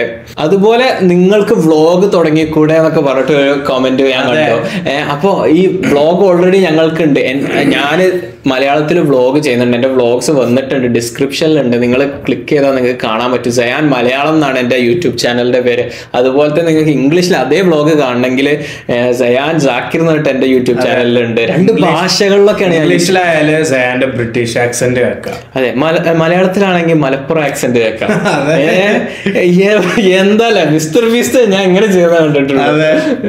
പക്ഷെ മിസ്റ്റർ ബീസ്റ്റിന്റെ പറഞ്ഞപ്പോഴാണ് ഞാൻ ഈ അടുത്താണ് മിസ്റ്റർ ബീസ്റ്റ് ഓന്റെ കോണ്ടന്റ് ഇത്രയും ലാംഗ്വേജസ് പ്രൊവൈഡ് ചെയ്തിട്ട് ഇറക്കുന്നുണ്ടെന്ന് അറിഞ്ഞ ഞാനങ്ങ് അറിഞ്ഞപ്പോ ഞാൻ ഫാസിനേറ്റഡ് ആയി. കാരണം നമ്മളിപ്പം നെറ്റ്ഫ്ലിക്സിൽ അതിലും ഇതിലൊക്കെ പാൻ ഇന്ത്യൻ മൂവീസ് ഒക്കെ ഇറക്കുക അതൊക്കെ, പക്ഷെ ഒരു യൂട്യൂബർ ഒരു ക്രിയേറ്റർ ആ ഒരു ലെവലിലേക്ക് എത്തിയിട്ട് എല്ലാ ലാംഗ്വേജിലും കോണ്ടന്റ്സ് ഇറക്കാറുണ്ട്. അത് മിസ്റ്റർ ബീസ്റ്റിന്റെ ജാപ്പനീസ് ഡബില്ലേ, മിസ്റ്റർ ബീസ്റ്റ് ഭയങ്കര ആനിമേ ഫാനാണ്. മിസ്റ്റർ ബീസ്റ്റിന്റെ ജാപ്പനീസ് മിസ്റ്റർ ബീസ്റ്റിന്റെ വോയിസ് ജാപ്പനീസിൽ ചെയ്യണത് നാറൂട്ടോന്റെ അതേ വോയിസ് ആക്ടറാണ്. അത് തെരഞ്ഞു പിടിച്ച് ഹയർ ചെയ്തതാ. സംഭവം ഫസ്റ്റ് മിസ്റ്റർ ബീസ്റ്റ് ചെയ്തത് എന്താന്ന് വെച്ചാല് mister beast എസ്പന്യോൾ, mister beast Portuguese എന്നൊക്കെ പറഞ്ഞിട്ട് പല ചാനൽസ് തുടങ്ങി. എന്നിട്ട് അവന്റെ പഴയ വീഡിയോസ് ഒക്കെ ഡബ് ചെയ്തിട്ട് അപ്ലോഡ് ചെയ്യാൻ തുടങ്ങി. അപ്പോഴാണ് യൂട്യൂബ് അത് കണ്ടിട്ട് യൂട്യൂബ് പുതിയ ഒരു ഫീച്ചർ കൊണ്ടുവന്നു. നമുക്ക് നമ്മളുടെ നെറ്റ്ഫ്ലിക്സിലൊക്കെ ചെയ്യുന്ന പോലെ ഓഡിയോ ട്രാക്സ് നമുക്ക് എക്സിസ്റ്റിംഗ് വീഡിയോയിൽ ചൂസ് ചെയ്യാതെ. അപ്പൊ മിസ്റ്റർ ബീസ്റ്റ് എന്താക്കി, ആ ചാനൽസ് ഒക്കെ അങ്ങ് ഡിലീറ്റ് ചെയ്തിട്ട് ഫുൾ ഓഡിയോ ഒറ്റൊരു വീഡിയോയിലാക്കി. അപ്പൊ നമ്മള് എന്താ ഇന്ത്യൻ ആണെങ്കിൽ നമ്മളിപ്പോ മലയാളത്തിൽ മാത്രമേ വീഡിയോസ് കാണാറുള്ളൂ വിചാരിച്ചോ. അപ്പം മിസ്റ്റർ ബീസ്റ്റിന്റെ ഒരു വീഡിയോ നമ്മൾ കാണുകയാണെങ്കിൽ അതിന്റെ ടൈറ്റിൽ ഫുള്ള് മലയാളത്തിലാണ്, ടൈറ്റിൽ അടക്കം. അപ്പൊ നമ്മള് ക്ലിക്ക് ചെയ്ത് കഴിഞ്ഞാൽ മലയാളത്തിലാണ് ഡിഫോൾട്ട് ആയിട്ട് ഓഡിയോ അങ്ങ് പ്ലേ ചെയ്യാൻ തുടങ്ങാം. എന്റെ ടെക്നോളജിയും പിന്നെ മിസ്റ്റർ ബീസ്റ്റിന്റെ ഇന്നോവേഷൻ, പിന്നെ അതിനനുസരിച്ചുള്ള ബഡ്ജറ്റ് മിസ്റ്റർ ബീസ്റ്റിനെ ഉള്ളൂ. വേറെ ആർക്കും ഇത്ര ഇങ്ങനെ ഡബ് ചെയ്യാനോ കഴിയില്ല. പിന്നെ AI ഡബ്ബൊക്കെ ഉണ്ട്, പക്ഷെ അതൊന്നും തീരെ പോരാ, ആ ഒരു ലെവലിലേക്ക് എത്തിയിട്ടില്ല. അതെ ശരിയാ. സോ അത് ഞാൻ ഈ അടുത്ത റിയലൈസ് ചെയ്തു. അപ്പൊ എനിക്ക് ഭയങ്കര ഫാസിനേഷൻ തോന്നി മിസ്റ്റർ ബീസ്റ്റിന്. അതേപോലെ വേറൊരു കമന്റ് നീ കണ്ടോ, ലൈക്ക് ദിസ് വീഡിയോ ഇൻ 2034 എന്ന് പറഞ്ഞിട്ട്. ഞാനത് കണ്ടപ്പോൾ ആലോചിച്ചോ 2034 അങ്ങനത്തെ കമന്റ്സ് ഒക്കെ ചില വീഡിയോസില് മ്യൂസിക് വീഡിയോസിലൊക്കെ കാണില്ലേ, ആഫ്റ്റർ 7 years എന്നൊക്കെ ചോദിച്ചിട്ട് ഞാൻ അങ്ങനത്തെ കമന്റ്സ് ഒക്കെ നമുക്ക് വന്നു തുടങ്ങിയതൊക്കെ ഞാൻ അങ്ങനെ ആലോചിച്ചു. So thank you so much for listening. നിങ്ങൾക്ക് ഞങ്ങൾ എന്ത് ടോപ്പിക്കിനെ കുറിച്ചാണ് സംസാരിക്കേണ്ടതെന്ന് നിങ്ങൾ ഞങ്ങളെ കമന്റ്സിൽ പറയാം, ഞങ്ങൾ വായിക്കുന്നതായിരിക്കും. ഞങ്ങൾക്ക് പറ്റുമെങ്കിൽ ഞങ്ങൾ സംസാരിക്കുന്നതായിരിക്കും. അതെ, കോൺട്രവേഴ്ഷ്യൽ ടോപ്പിക്സ് ഒന്നും പറയാതൊക്കെ. അതെ. So this has been your favorite hosts Zayaan Zakir and Sameer Roshan. Peace out. Peace out. Tokked. ശരിയാ. We don't have. What we don't have. ആവശ്യത്തിലധികം 3 അല്ലേ? എങ്ങനെ ഉണ്ടോ അല്ലയോ ഒക്കെ ഉണ്ടാവും. ഞാൻ ഇപ്പൊ റീലോഡ് ചെയ്തതാ. പിന്നെ ഗ്രേസ് ഒന്നല്ല പൊട്ടിച്ചിട്ടുള്ളൂ. എങ്ങനെ തുറക്കല്? ഒന്നെങ്ങനെ അല്ലേ ഇത് വലിക്കുക. പൊട്ടിയത് ഏതാന്ന് എങ്ങനെ മനസ്സിലായി? ഇതൊന്നും പൊട്ടിയില്ലല്ലോ. ഒന്നും പൊട്ടിയില്ല എന്ന് തോന്നണം. ഇങ്ങനെ ഈ ക്യാമറയിൽ അങ്ങനെ 3 പൊട്ടിച്ചിട്ട് hey guys welcome to after hours Malayalees.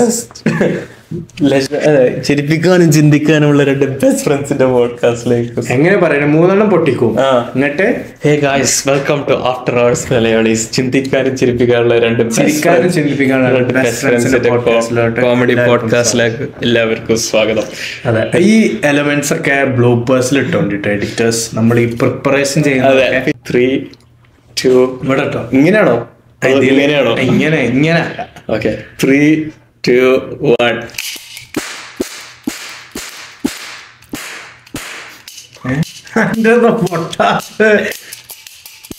നമുക്ക് റീലോഡ് ചെയ്യാം. പുതിയ ബുള്ളറ്റ്. ഇത് ബ്ലൂപ്പറിലിട്. നമുക്ക് തന്ന ബുള്ളറ്റ് ഇവിടെ എന്റെ അടുത്തുണ്ട്. റീലോഡ് ചെയ്യും. ചിരിയും കളിയാണ്. എവിടെ ഇപ്പൊ ഞാനിത് വെച്ചേ?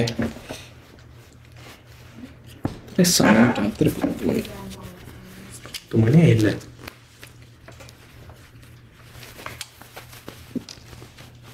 ഞാൻ അതെവിടെ വെച്ചേ? കൊറേ പോക്കറ്റ് ഉണ്ടായോണ്ട് കറക്റ്റ് അല്ലേ? ഒന്ന് ട്രയൽ അടിക്കാം. അയ്യോ. 3, 2, 1.